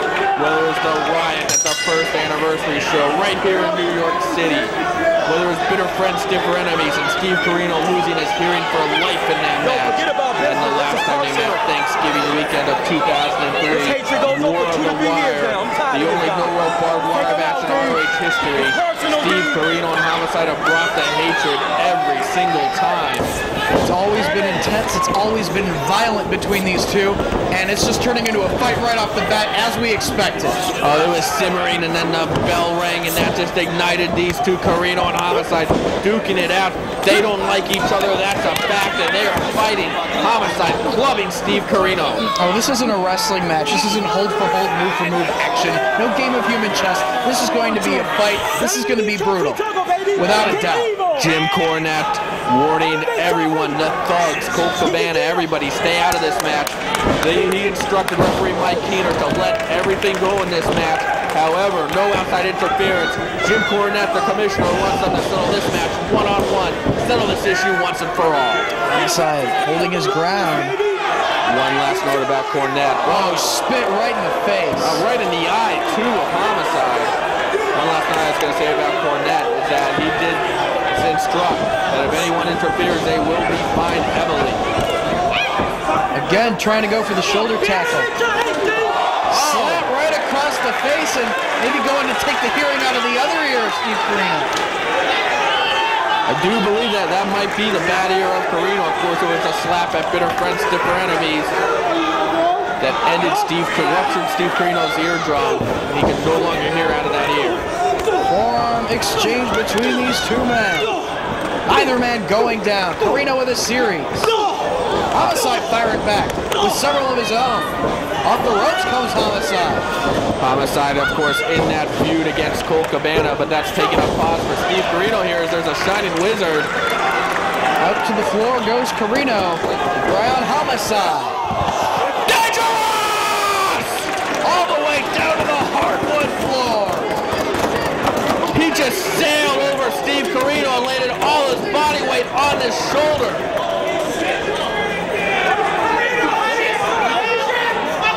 Putting his body on the line to do damage to Steve Corino here tonight. Now they're duking it out on the floor. Back toward the entrance. And what? Who's that? I think I know who that is. It looks like Cabana, but whoever it is has got his face covered up. Like you said, there will be fines issued if there's any interference. He just assaulted Julius Smokes with a steel pipe. Well, I guess nobody could prove who it was, right? Is that, maybe it's the person who took out Nancy Kerrigan. Oh, come on. And Smokes is in a lot of pain. That steel pipe was connected right on the knee of Julius Smokes several times from that masked assailant. We've seen a lot of dirty tactics between Homicide and Cabana, and that might have been the next one, including Homicide. Oh my, look at it. What? He really screwed up that shoulder. He put his body on the line and hit that dive to the floor, but like we said, you call it high risk because you do put your own body in jeopardy trying to do damage to your opponent. And even though he did take Carino down, he injured himself in the process. And I think Carino realizes that, and he's going to go to work on that shoulder. Oh, that shoulder has to be dislocated. That bone sticking up almost through the skin of Homicide's shoulder. Just pounding away on Homicide, keeping this fight on the floor. Homicide firing right back. Oh, that's just like the slap that took Carino's hearing again. Hard slap. And Homicide trying to buy himself some time. That shoulder is really messed up. Of course, these two crossed paths in recent weeks at Enter the Dragon in Cleveland, Ohio. Well, it was Cabana bringing Carino back to ROH to tag with him at Enter the Dragon against Homicide Loki, and it was Cabana that caused Carino to pin Homicide. See Homicide grasping that shoulder. That shoulder has to be dislocated. In fact, Mike Keener might want to think about stopping this match right now. I'm surprised Homicide didn't just stay down there.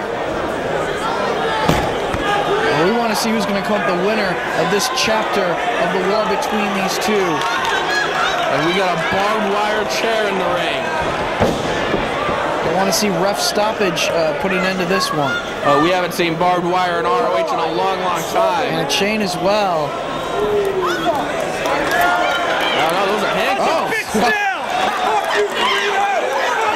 But we've seen a lot between these two. Barbed wire has been a fixture in the feud between Carino and Homicide. He's going to handcuff him to the ropes so that Homicide has nowhere to go. Firing back on Carino, grabbing hold of that ear. Oh, that bone just jutting out in that shoulder, and nothing behind that from Homicide. As he has that arm is useless to him. Who says he's got the ghetto fork? His right arm can't really dish out the punishment here, but the fork certainly can. The barbed wire right into the face. Oh, that's absolutely shredding the skin of Steve Carino. And he's got that fork. He might have only one arm to deal with that injury, but he has that fork, and he certainly knows how to put it to use. And I think that barbed wire might have connected with the ear of Carino. What's he doing with the fork?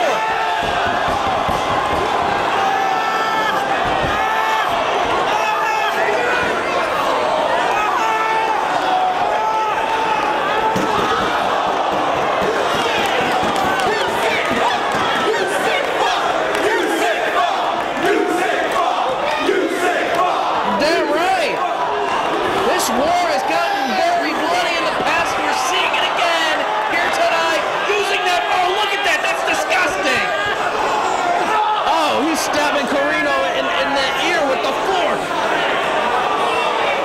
And Homicide's loving it.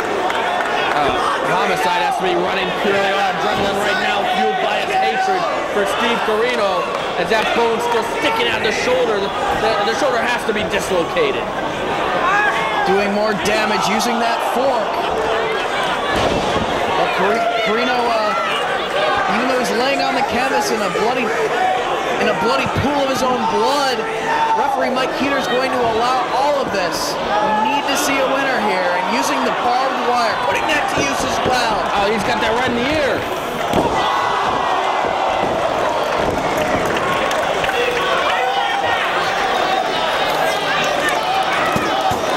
And look at that look on Homicide's face. I've never seen a look like that before. I mean, he's going to be in so much pain right now, at the same time dishing it out.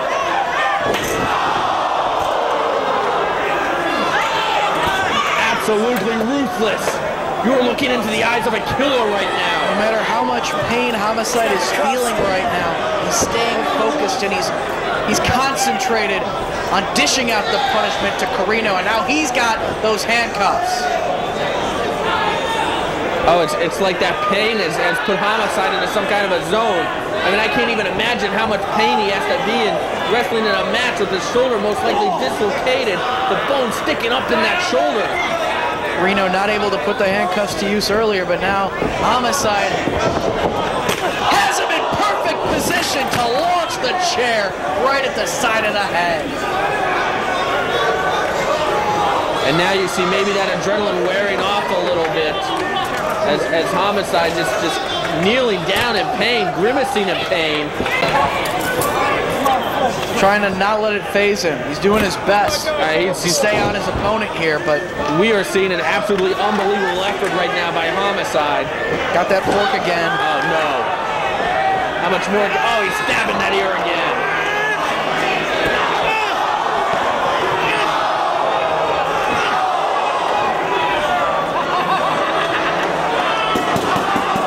Oh, this is just plain sick.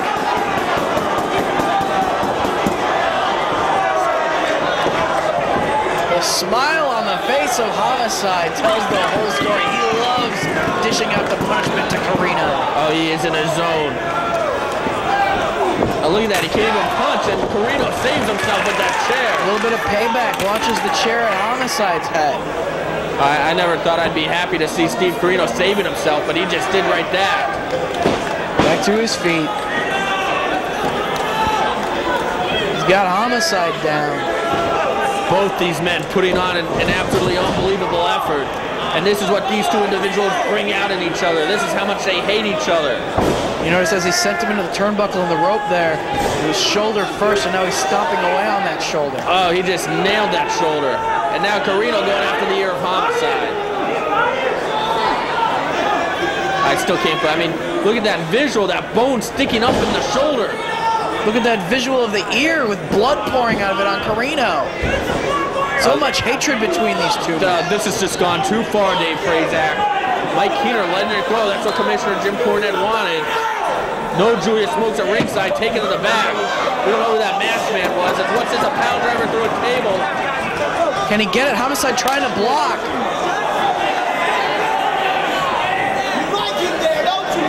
Trying to use his leverage to block, and he does. He can't even punch. Oh!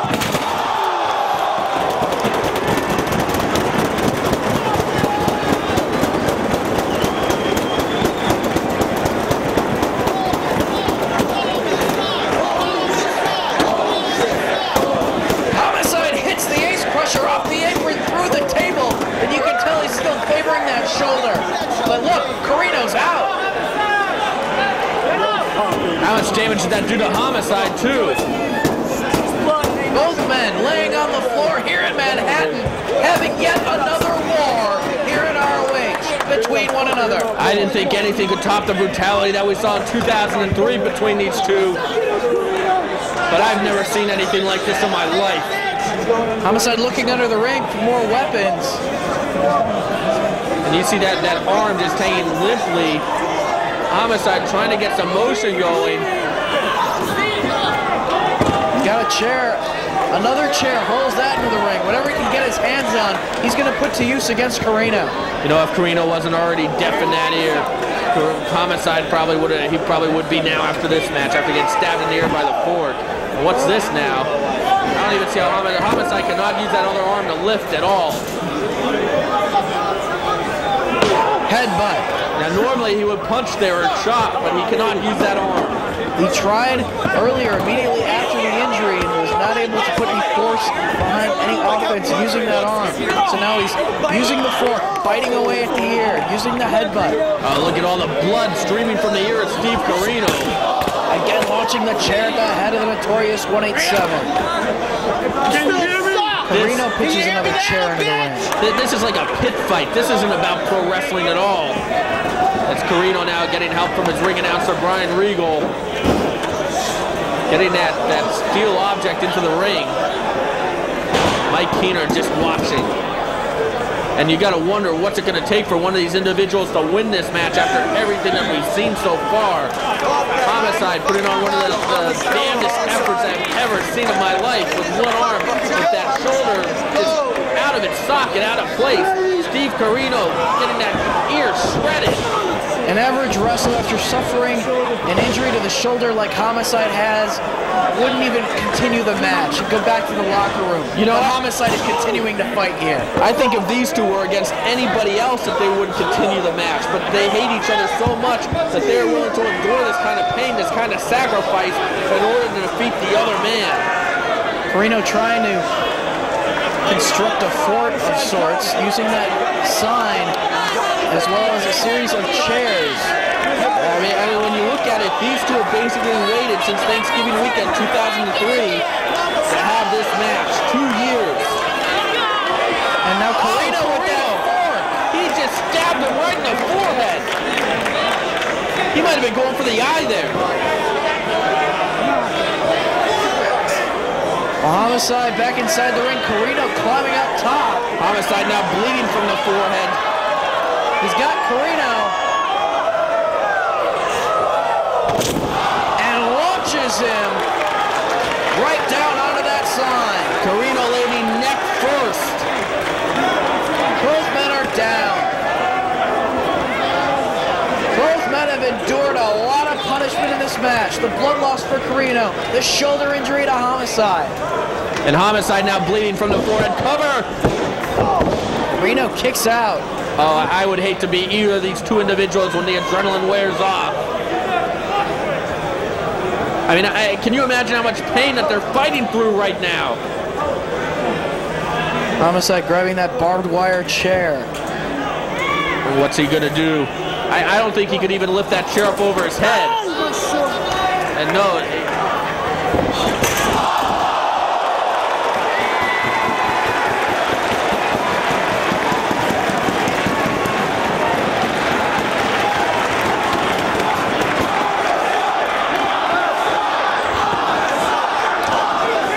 Referee Mike Keener tasting the barbed wire chair. Ace crusher from Homicide. Going for the cover. But inadvertently hitting the referee. Here comes Sinclair. 2. No, he kicks out. Only 2. And I can see into the ring, and I can see Mike Keener is off camera, but Mike Keener is bleeding now. We have a referee bleeding in this match. Carino getting out of harm's way at the last split second in that barbed wire chair meeting referee Mike Keener, Todd Sinclair in to officiate. If one referee is taken out amidst this brawl, we've got another to officiate. And you notice Homicide having to throw the chair instead of lifting it over his head, as now he's ripping at the ear of Steve Carino. Trying to shake off the pain, ripping at the ear. Carino could give it up there. And what, the mask guy just got Sinclair. Oh, nailed Homicide right in the face. The lariat right to the face of Homicide. It looks like Jim Cornette's not going to get his wish, as now he rolls Carino over. Can you imagine if Carino defeats Homicide in Homicide's hometown of New York City? Keener, 1, 2. That's it! Carino wins!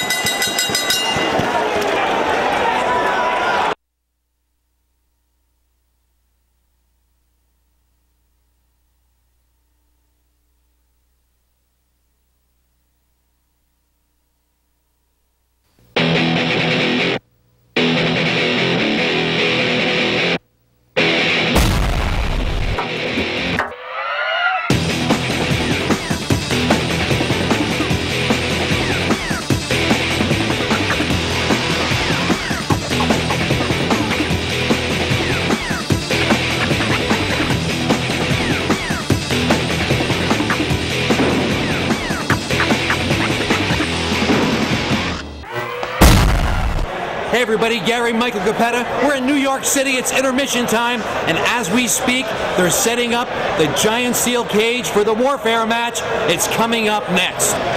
Right now I must say you're looking lovely tonight. Lacey is with us, and my question is, where are Lacey's Angels? Well, Gary Michael Capetta, Lacey's Angels are on a huge winning streak right now. BJ Whitmer, Jimmy Jacobs, both of them, they've been doing so great. They've really been listening to me, paying attention to what I've been telling them. They deserve a break tonight. But when we come back, my eyes are set on that Ring of Honor world title. It's going to take a woman to lead these men to the top. Very strong words from Lacey. But ladies and gentlemen, at this time, we're going back to the ring. It's time for Steel Cage Warfare. Here we go in Manhattan. Let's go to the ring.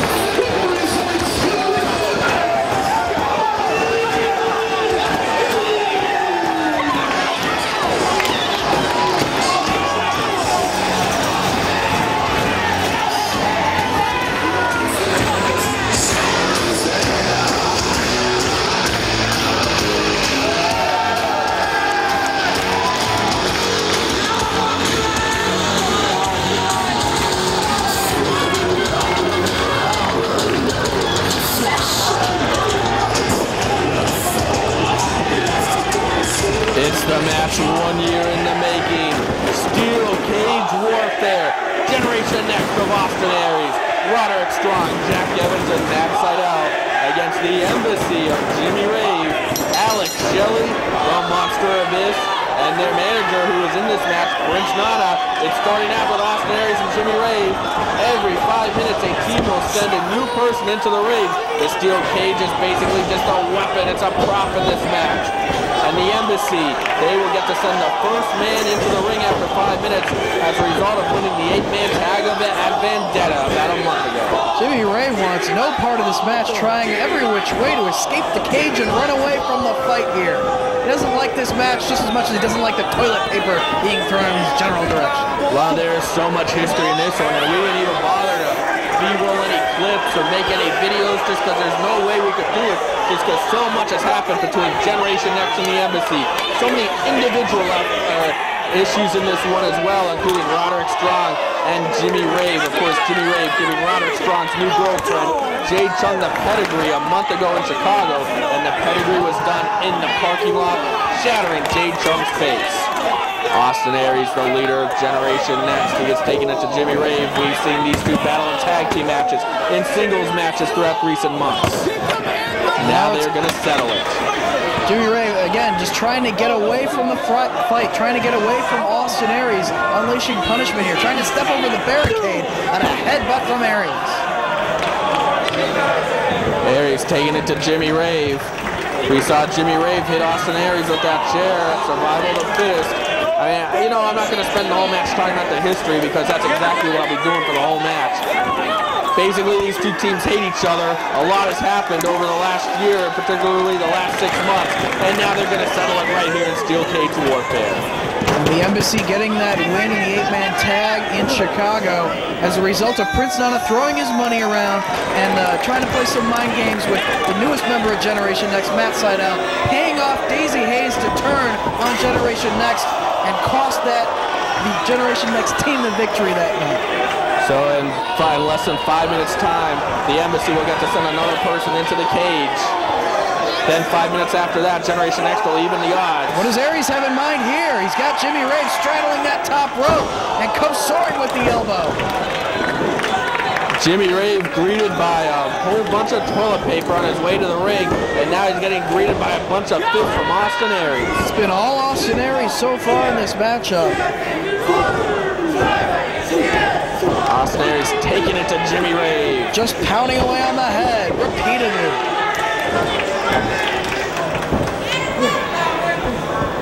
Rave trying to crawl toward the ropes. There's nowhere he can go. Just like when he was locked in the cage with CM Punk just a few months ago. Now it's the same here, that it's going to be several men in there with him and the rest of the Embassy. Oh, I thought Jimmy Rave was going to taste the steel.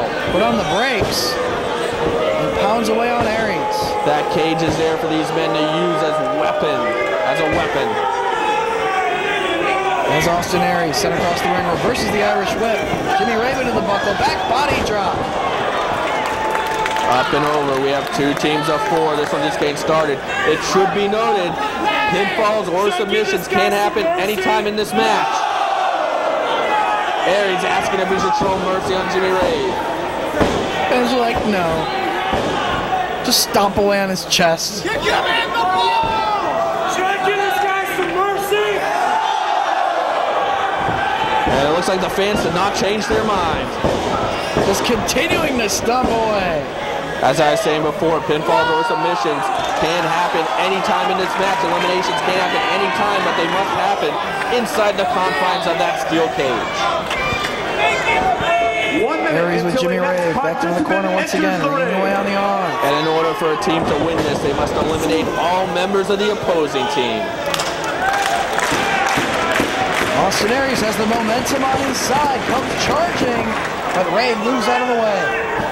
Back chop. Some interesting things can happen if Aries is able to eliminate Jimmy Rave right here. Whoever's in next for the Embassy, that will take away the Embassy's advantage because Jimmy Rave will be out. Heel throw followed up by the knee drop twice. In fact, Aries, he knows that he will be at a disadvantage in less than a minute. He better start trying to get some pinfalls on Jimmy Rave here and get him out of this match. He's going to be at a 2-on-1 disadvantage very shortly. And then if the Embassy members pin Austin Aries, whoever enters next from Generation Next is still going to be at a 2-on-1 disadvantage. Eliminations can happen anytime. In order to win, you must eliminate everyone on the opposing team. Just driving the face of Jimmy Rave into the turnbuckle repeatedly.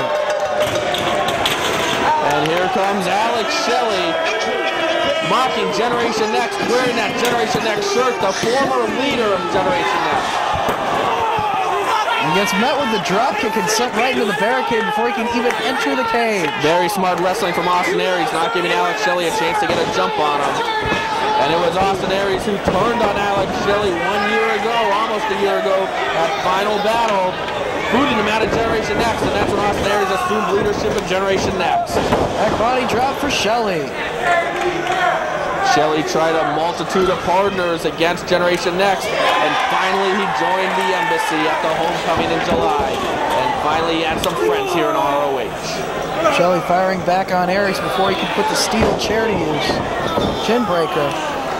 Aries doing a good job maintaining control. He was fortunate enough to hurt Jimmy Rave in that first segment. And now Rave fighting back, having time to recuperate, while Aries had his hands full with Alex Shelley. Well, the question is, how long can Austin Aries fight off two men and keep an advantage? Well, if Rave and Shelley are able to get the pinfall in, whoever is next for Generation Next will be at a disadvantage. Otherwise, the Generation Next member will even score. And if Aries is able to score a pin here or a submission, then Generation Next will have the advantage in the next 5 minutes. Springboard elbow connects on both of his opponents, setting them both down. Nicely done. Face first into the cage goes Jimmy Rave. And Shelley as well. Shelley begging for mercy. But Aries knows he's got him here. Scoops him up, plants him with a body slam. Takes his attention to Jimmy Rave now. And Austin Aries showing why he is the leader of Generation Next. Billy roll right on top of Alex Shelley. Perhaps he's looking for a full 50 here. He could finish off a member of the Embassy. Or both. Climbing up top. Austin Aries to the top rope, but Jimmy Rave back to his feet. The wrist did not pay off. Big slam off the top. Shelley back up himself, now they're both waiting. Nice double team work by the Embassy. Oh, they just wiped him out. Shelley and Rave have made a great tag team. And right now they have, they're just toying with Austin Aries. And this is payback right here for Alex Shelley. He's waited a long time to do this. He wants to embarrass Austin Aries. Jimmy Rave picking him back up. Snap there. Takes him down to the canvas and just stomping away. Shelley now, breaking the bottom of his boots across the eyes.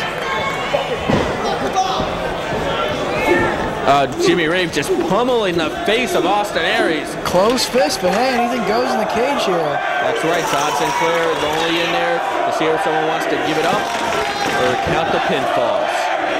Camel clutch cinched in by Jimmy Rave, setting up Alex Shelley. Yes, and there's Shelley pulling back on Jimmy Rave. Giving more leverage. Yes, adding to the pressure on Austin Aries. Is Aries going to give it up? Aries isn't allowed. Look at that. Jimmy Rave's sticking his fingers in the nose of Aries. Back to the camel clutch. Shelley off the ropes. Drop kick right to the face. The Embassy in control. Rave goes for the cover. Shelley tries to give him some assist. But Aries able to kick out twice. They can't keep him down. The Embassy trying their hardest to get Austin Aries out of there. Aries showing a lot of heart. You got to wonder who it's going to be next. So the next participant for Generation Next. A lot of different strategies. They could go for the power of Roderick Strong or perhaps for the high flyers, Jack Evans or Matt Seidel. Well, Aries knows that he can't be eliminated at this point in the match because then it would be a 2-on-1 for the next member of his team. He needs to even the odds here. He needs to stay in that match until the next man enters, so it's even 2-on-2. Yeah, but I mean, he is taking a lot of punishment here. He might not be in any kind of shape to even help out whoever the next member of Generation Next is. Jimmy Rave slowly, methodically picking up Aries. And he's driven headfirst into the steel himself. Jimmy Rave using the cage as a weapon. And now we got another double pinfall attempt and no. Both men, even with the leverage from both of them going for the cover, can't keep Austin Aries down. And who's next? 7, 6, 5, 4, 3, 2, 1. And we got Matt Seidel. the newest member of Generation Next. Matt Seidel earned his place in the Generation Next at the Redemption Show by helping Generation Next defeat the Embassy in a 6-man. We got a fresh Matt Seidel going to work on both Jimmy Rave and Alex Shelley all by himself, trying to give his partner some time to regroup in the corner. And Seidel wants to use his high-flying ability. He's one of the best flyers in the business today. That's what makes Generation Next such a dynamic unit. Soars, he avoided the knees of Shelley. Drop toe hold and drives the midsection of Jimmy Rave across the knees. Moonsault takes out both men. Cover. Oh, only two. Matt Seidel and Jack Evans, two excellent high flyers, two daredevils. Matt Seidel has had so many problems with the Embassy. We heard him talk about it in a promo earlier tonight. Thought he was going to be part of a new tag team, the Air Devils, and ended up getting a Rave clash. Working over Jimmy Rave in the corner now, kicking away. And right now it's Generation Next in control, and I don't think there's much doubt about who the next man in for the Embassy is going to be. Sure ain't going to be Prince Nana. No, they're going to wait until the last minute possible to bring Nana into the action. Nice knee strike in the corner from Matt Seidel. Aries follows up with a forearm on Shelley. And it's Generation Next in control. Austin Aries, what an effort so far in this one. He's taking a hell of a beating. He's still fighting here. Got a second win, do-si-do, and both men connect. Some very explosive offense. And Shelley is out. Cover. Double cover attempt. No. And with the Monster Abyss looming on the horizon, Generation Next needs to get one or both of these Embassy members out. Abyss, the largest man in this matchup, the most intimidating force that will be inside the cage. And if things stay even now, that'll be a huge advantage for the Embassy in the next segment. Looks like Aries and Matt Seidel talking a little bit of strategy here as they've got Shelley down. And now Jimmy Rave, vertical suplex. And Jimmy Rave has taken a lot of punishment in this one. What are they doing here? They've got something in mind.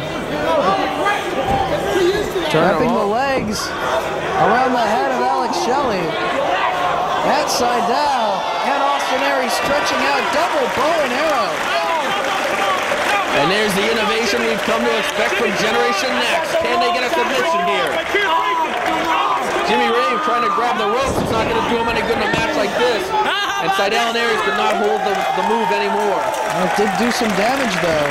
And inflicted punishment took a lot out of both Jimmy Rave and Alex Shelley. But the clock is ticking until Abyss comes into the ring. Time is running out for Generation Next. The monster is on his way. Well, if they can wear Alex Shelley and Jimmy Rave down, maybe eliminate one of them, gives them a little bit more of hope with Abyss coming into the matchup next. There's now Matt Seidel whipping Jimmy Rave into the corner. No, Rave saves himself with a back elbow. Nice head scissors from Matt Seidel. Leg lariat. There's that athleticism of Matt Seidel. Cover.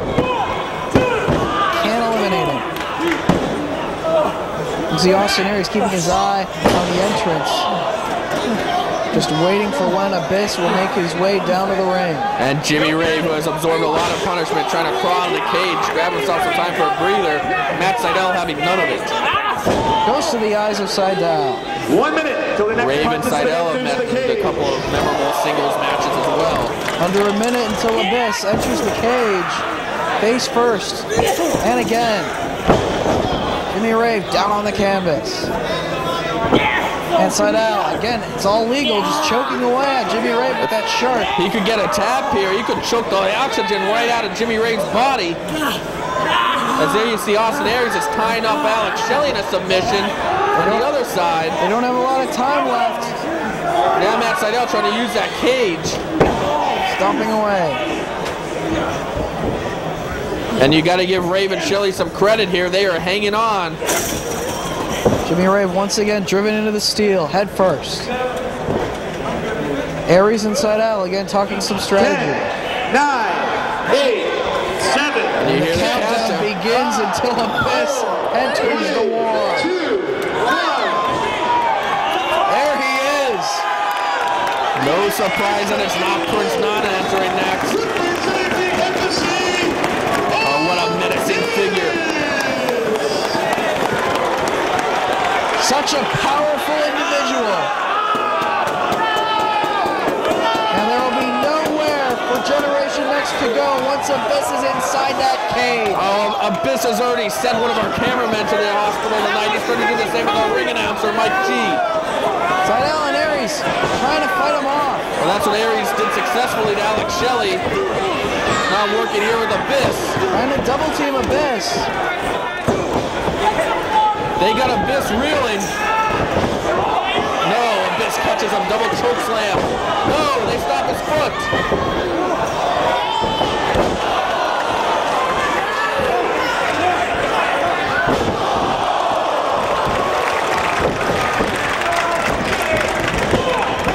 Jimmy Rave immediately going for the cover after Abyss did the damage. And the tides are turned. Seidel doing his best and failing miserably. Oh, he got absolutely launched by the big man. I'll give Seidel credit for having some jumps there.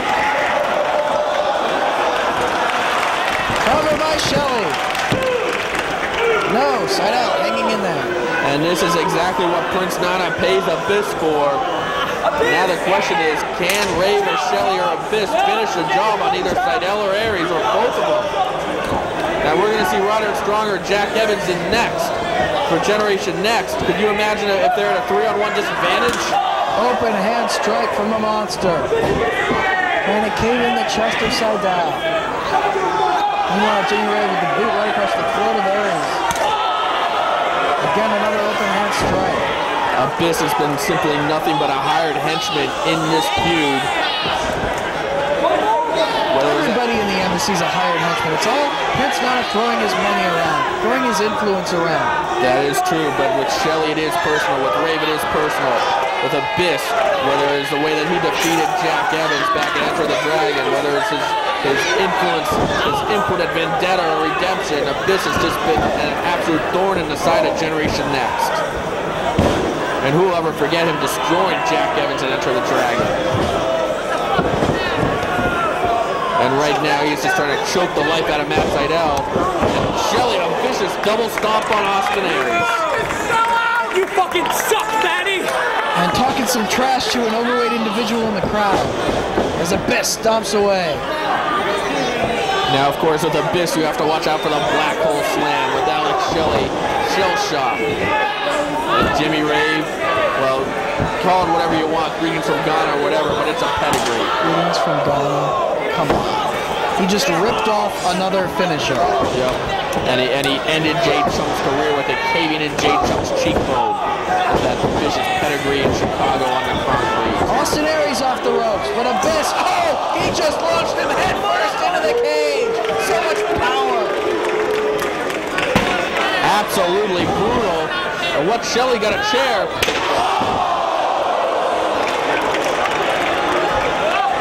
And that could crack the skull of Austin Aries and Seidel into the cage now. The Embassy in full control of the match. Who's going to be the next member of Generation Next to enter the fray? Whoever it is going to be at a huge disadvantage, whether it's Roderick Strong or Jack Evans.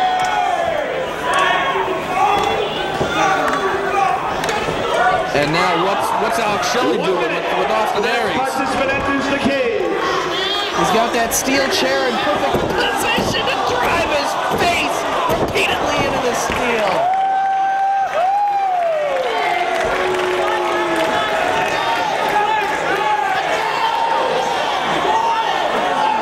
Absolutely brutal. Let me get it in there good. This is for you, Austin. Watch it back on tape later. Again. Oh, that chair is covered in Austin Aries' blood. Aries busted open. He's out of it. I don't know whether it's getting rammed into the chair all those times. He's going for the cover. Oh, I thought that was it for Aries. Aries somehow kicks out, and now Shelley going nuts trying to open up that cuff. 10, 9, Aries could have been cut from that 7, chair shot, from getting his head rammed into the chair, from getting thrown into the steel cage. There's no telling. And it's Roderick Strong. Messiah of the backbreaker. And Strong's got his work cut out for him. Big shot.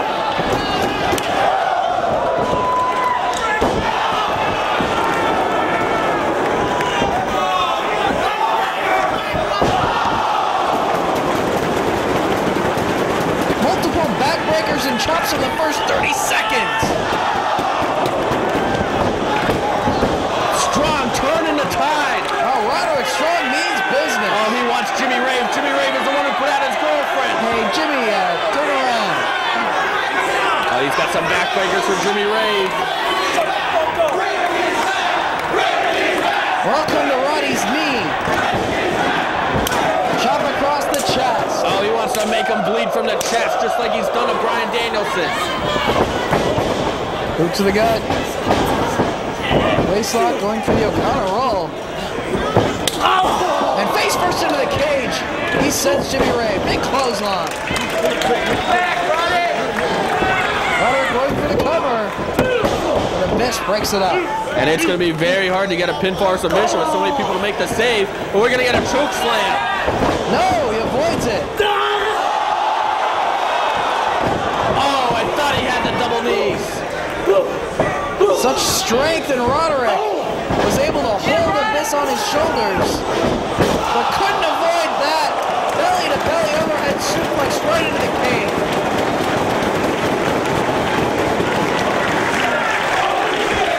And that stops Roderick Strong pretty quickly. As Shelley for a cover. No. Able to kick out. And Austin Aries is losing a lot of blood right now. And Jimmy Rave is busted open. Black hole slam. There's like 3 revolutions on that. And that's what Abyss is paid for. Jimmy Rave going for the pedigree now. Creating some Ghana. Pedigree. And he gets it on side out. Oh, we have the first elimination here in Steel Cage Warfare. Matt Sydal eliminated combination of the Black Hole Slam and the pedigree by Jimmy Rave. Jimmy Rave continues to lose blood, and you got to give Matt Sydal a lot of credit for the effort in here. And he showed some great athleticism, some great moves, but in the end, that Black Hole Slam on an extra rotation and the pedigree, greetings from Ghana, just too much. And look how cocky Alex Shelley is. As always. Rave now taking Roderick Strong to the floor. Hard into the steel barricade. The Embassy with a big advantage right now, and the next man coming in will be Prince Nana. Oh, like he's going to do a lot of damage. Come on. They gotta watch but I can't wait until they get their hands on Prince Nana in this match. You know what? Prince Nana is going to be pretty safe in this match at this point, because I'm willing to bet that another member of Generation Next is going to get knocked out of this match. Particularly Austin Aries, who's taking more abuse in that cage and losing blood right now. Yeah, but we still have Jack Evans waiting in the locker room. That's true. Jack Evans is going to have to make an impact in a hurry in this match. Again into the steel goes Roderick Strong. Now Jimmy Rave with a running knee, driving his knee into the face of Roderick Strong, causing Strong's back of his head to hit that steel. Blood pours down the face of Jimmy Rave. We can put some of the toilet paper or those tampons to use. And now we got Abyss and Alex Shelley. 1 minute for the next participant. What could Abyss have in mind? Big avalanche in the corner. And Aries just crumbles to the mat. How much punishment can one man take in this match?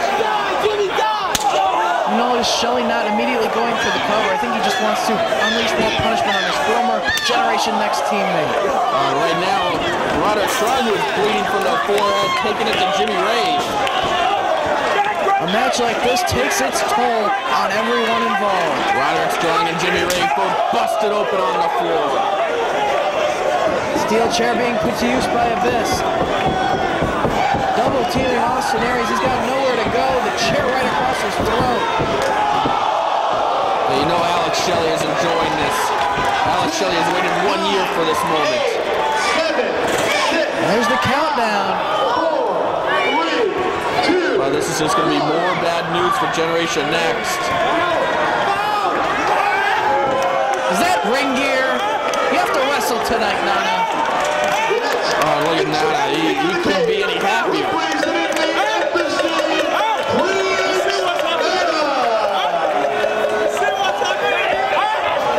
Taking his time.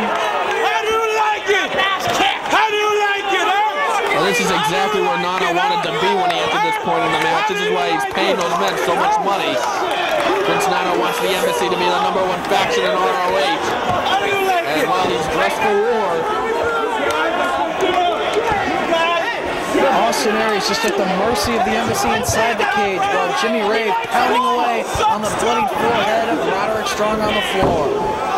and Prince Nana, yeah, it's easy to beat up Austin Aries after Abyss and Alex Shelley have been working over him.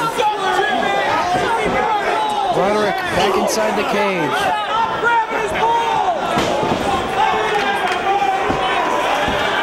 Alex Shelley with Austin Aries hunting for the true wall in the corner.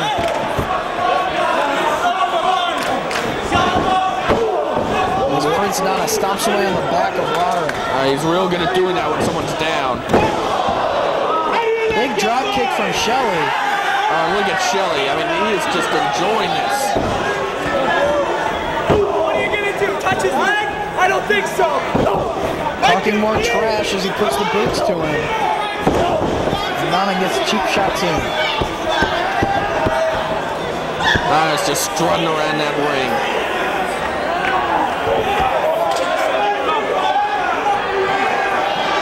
Embassy in control. You gotta wonder what's going through Jack Evans' mind. Watching the monitor in the locker room. What's his strategy when it's time for him to hit the cage? Well, I got a feeling Roderick Strong and Austin Aries are going to be pretty much useless for the rest of this match. They've taken so much punishment, particularly Aries, who's been in there for the entire match. He's raking the face across the steel. Abyss just holding Roderick Strong for Prince Nana to pound away. And right now, the Embassy is trying to prove a point. They are trying to show why they are the dominant faction in ROH. Austin Aries trying to crawl toward the cage doors. Smacking him upside the head. That's just an insult. Aries is just going on instinct right now. And Alex Shelley taking full advantage of the situation, now trying to rip the mouth of Austin Aries.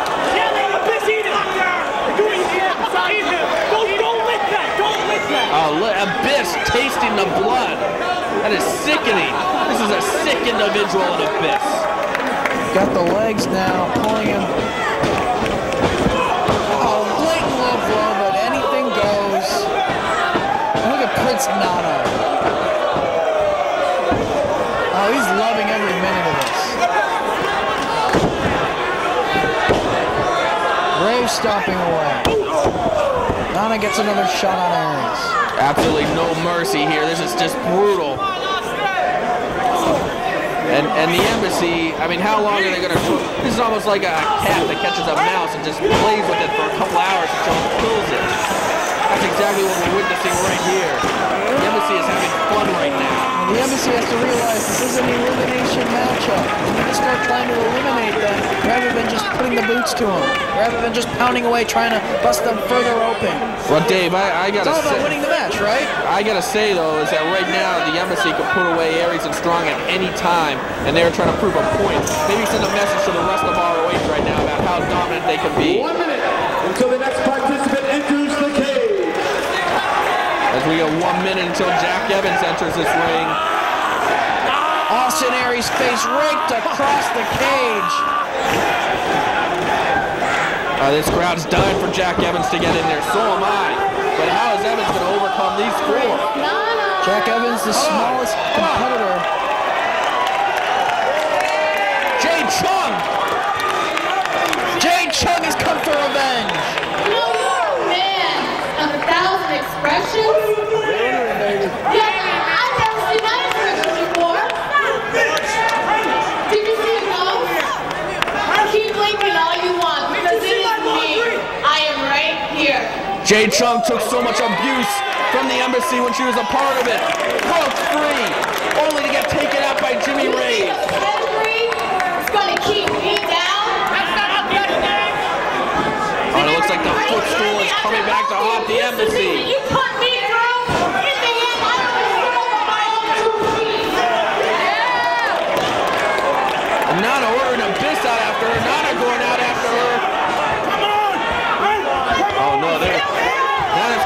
finish her job right here.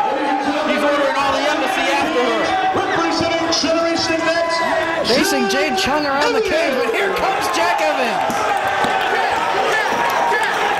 Yeah, but what's he gonna do against 4 individuals?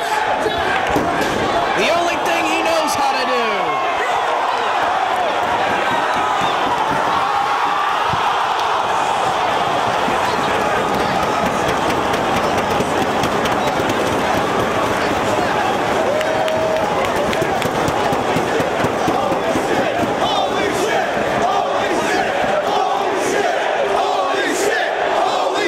And that is exactly what he does best. A double moonsault by Jack Evans. Wipes them all out.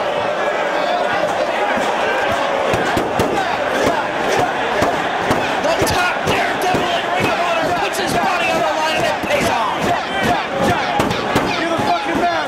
He had so much momentum coming down from that double moonsault, from the rotation.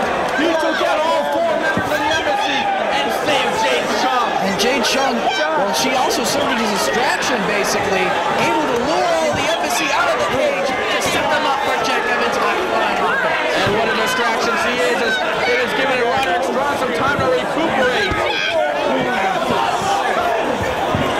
The war is continuing on the floor here. And Aries now getting an adrenaline burst from that crowd, from the pro to Jack Evans. Evans and Roderick both going to work on their best. Advantage to Generation Next again. Oh shit, oh shit. Jimmy Ray right into the barricade. Now, of course, eliminations can only happen in the ring. Alex Shelley now into the barricade himself. Oh, he went hard into that barricade shoulder first. Like you said, they need to get back inside the cage in order to start getting some eliminations here. The action has spilled to the floor, but it's all about steel cage warfare. It's got to be inside the cage. And hold on, they got Abyss alone in the cage. Running drop kick from Austin Aries. Roderick launches Jack Evans at Abyss.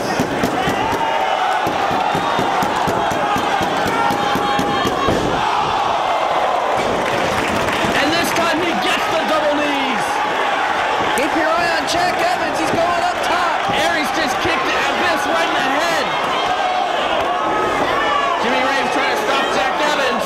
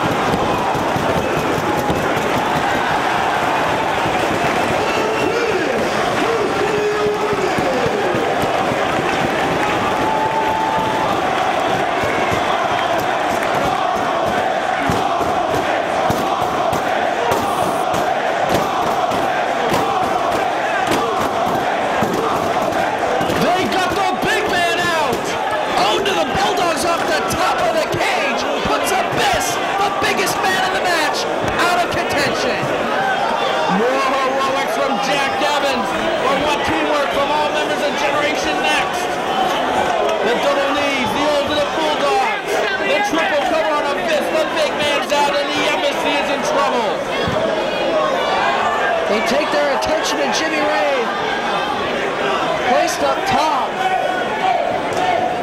What do they have in mind for Ray? It's Alex Shelley now making his way back into the cage. And Abyss is out of there. The big enforcer of the embassy is out. Oh, look at this. They're just taking turns with Jimmy Ray, battering him with kicks. Just like Jimmy Rave and the rest of the embassy were doing just moments ago. Now it's a little bit of payback. Oh, he's just... And here comes Alex Shelley. Watch as Aries. Shelley now trying to turn the tides, but Jack Evans firing in on him. Sends Shelley into the buckle. Jack Evans. Handspring elbow. Up the ropes he comes. Great momentum on the kick right to the mosh. Evans with Shelley. Fisherman Buster. And you got to give Aries and Rave credit too. They have been in this match for over 35 minutes. But what's Jack Evans doing? More high fly. to utilize the 630. Oh, Shelley got the knees up. Right into the back of Jack Evans. Took a chance and paid the price. Shelley now looking to capitalize. Places him up top. Shelley to the second rope. Has Evans on his shoulders. Air ring crash off the ropes. Cover. Jack Evans has been eliminated. Oh, Evans is out, and I agree with this crowd. But give Shelley credit, he did pin him. Well, Jack Evans served to help take Abyss out of the matchup. Helped serve to turn the tide of the match as they had the Embassy out on the floor. He did his job in this matchup and put up one hell of a fight. And now it's come down to Austin Aries, to Roderick Strong, doing battle with Jimmy Rave and Alex Shelley, plus Prince Nana still in the cage. A 3-on-2 advantage for the Embassy now, and look at Nana, he's smiling. He knows that his guys are in control once again. And there's no one coming in. Oh, come on! Jimmy Rave met nothing but the canvas. Alex Shelley connects with the running drop kick to the face. Shelley with the cover on Aries. Able to kick out. So many wars between all four of these individuals. Prince Nana watched them all, antagonized them all. That's exactly what he's doing right now. He's watching while the other four men in the cage are doing battle. Prince Nana doesn't want to get physical himself in there unless he's getting cheap shots in. And look at Nana, now he's begging out of the cage. Exactly, he doesn't want to be a part of this fight. He wants the other members of the Embassy to do his dirty work for him, even though he's a wrestler in this match. You have Roderick Strong, who suffered blood loss. Austin Aries suffered blood loss. Jimmy Rave suffered blood loss. Roderick Strong with Jimmy Rave. Now we could be seeing some double team action here. Perhaps a backbreaker. No. Counter the attempt of the half Nelson backbreaker. Roll up from Rave. Feet on the ropes. Not enough. Only two. Big spear. Roderick came charging right into the spear. Shelley, super kick. And he's going for the pedigree. No, backdrop. Right into the arms of Shelley. Shot. Oh, that puts them all down. Cover. Roderick Strong makes the save. Rave now. Going for gonorrhea. Nails it. This could be it. Oh, somehow Aries kicks out. Back and forth. Such punishment these men are withstanding and continuing to fight. Now Nana's deciding that it's safe for him to come into the cage. As soon as he sees that the Embassy has a slight advantage. And it looks like he is signaling for the big ass to the face.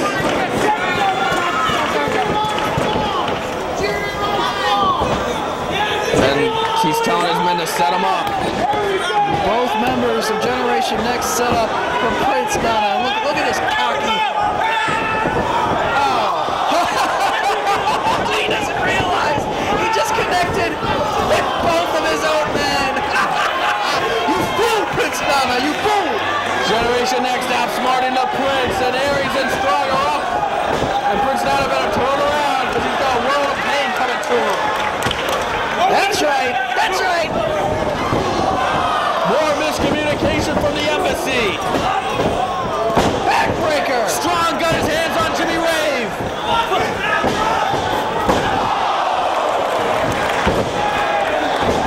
Destroyed him with those backbreakers. That's for Jade Chung. He's got the strong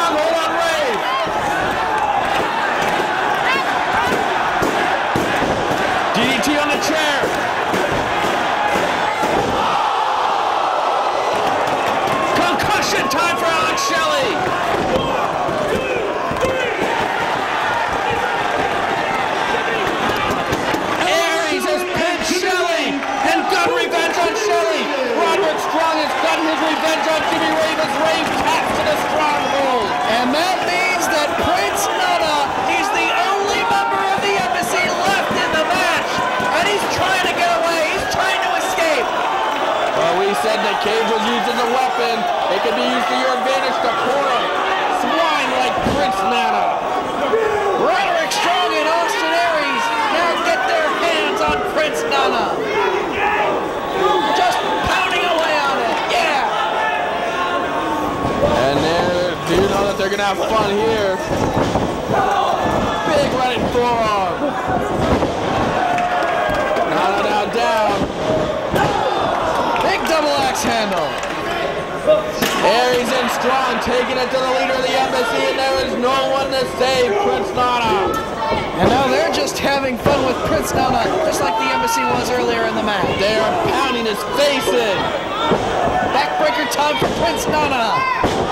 Nails it. Aries coming up top. It could be 450 time. These fans want to see it.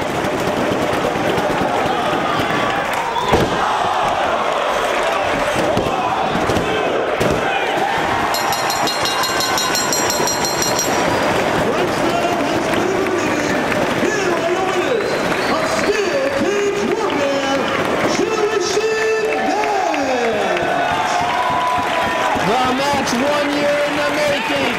Generation Next wins it, and they win the feud against the embassy.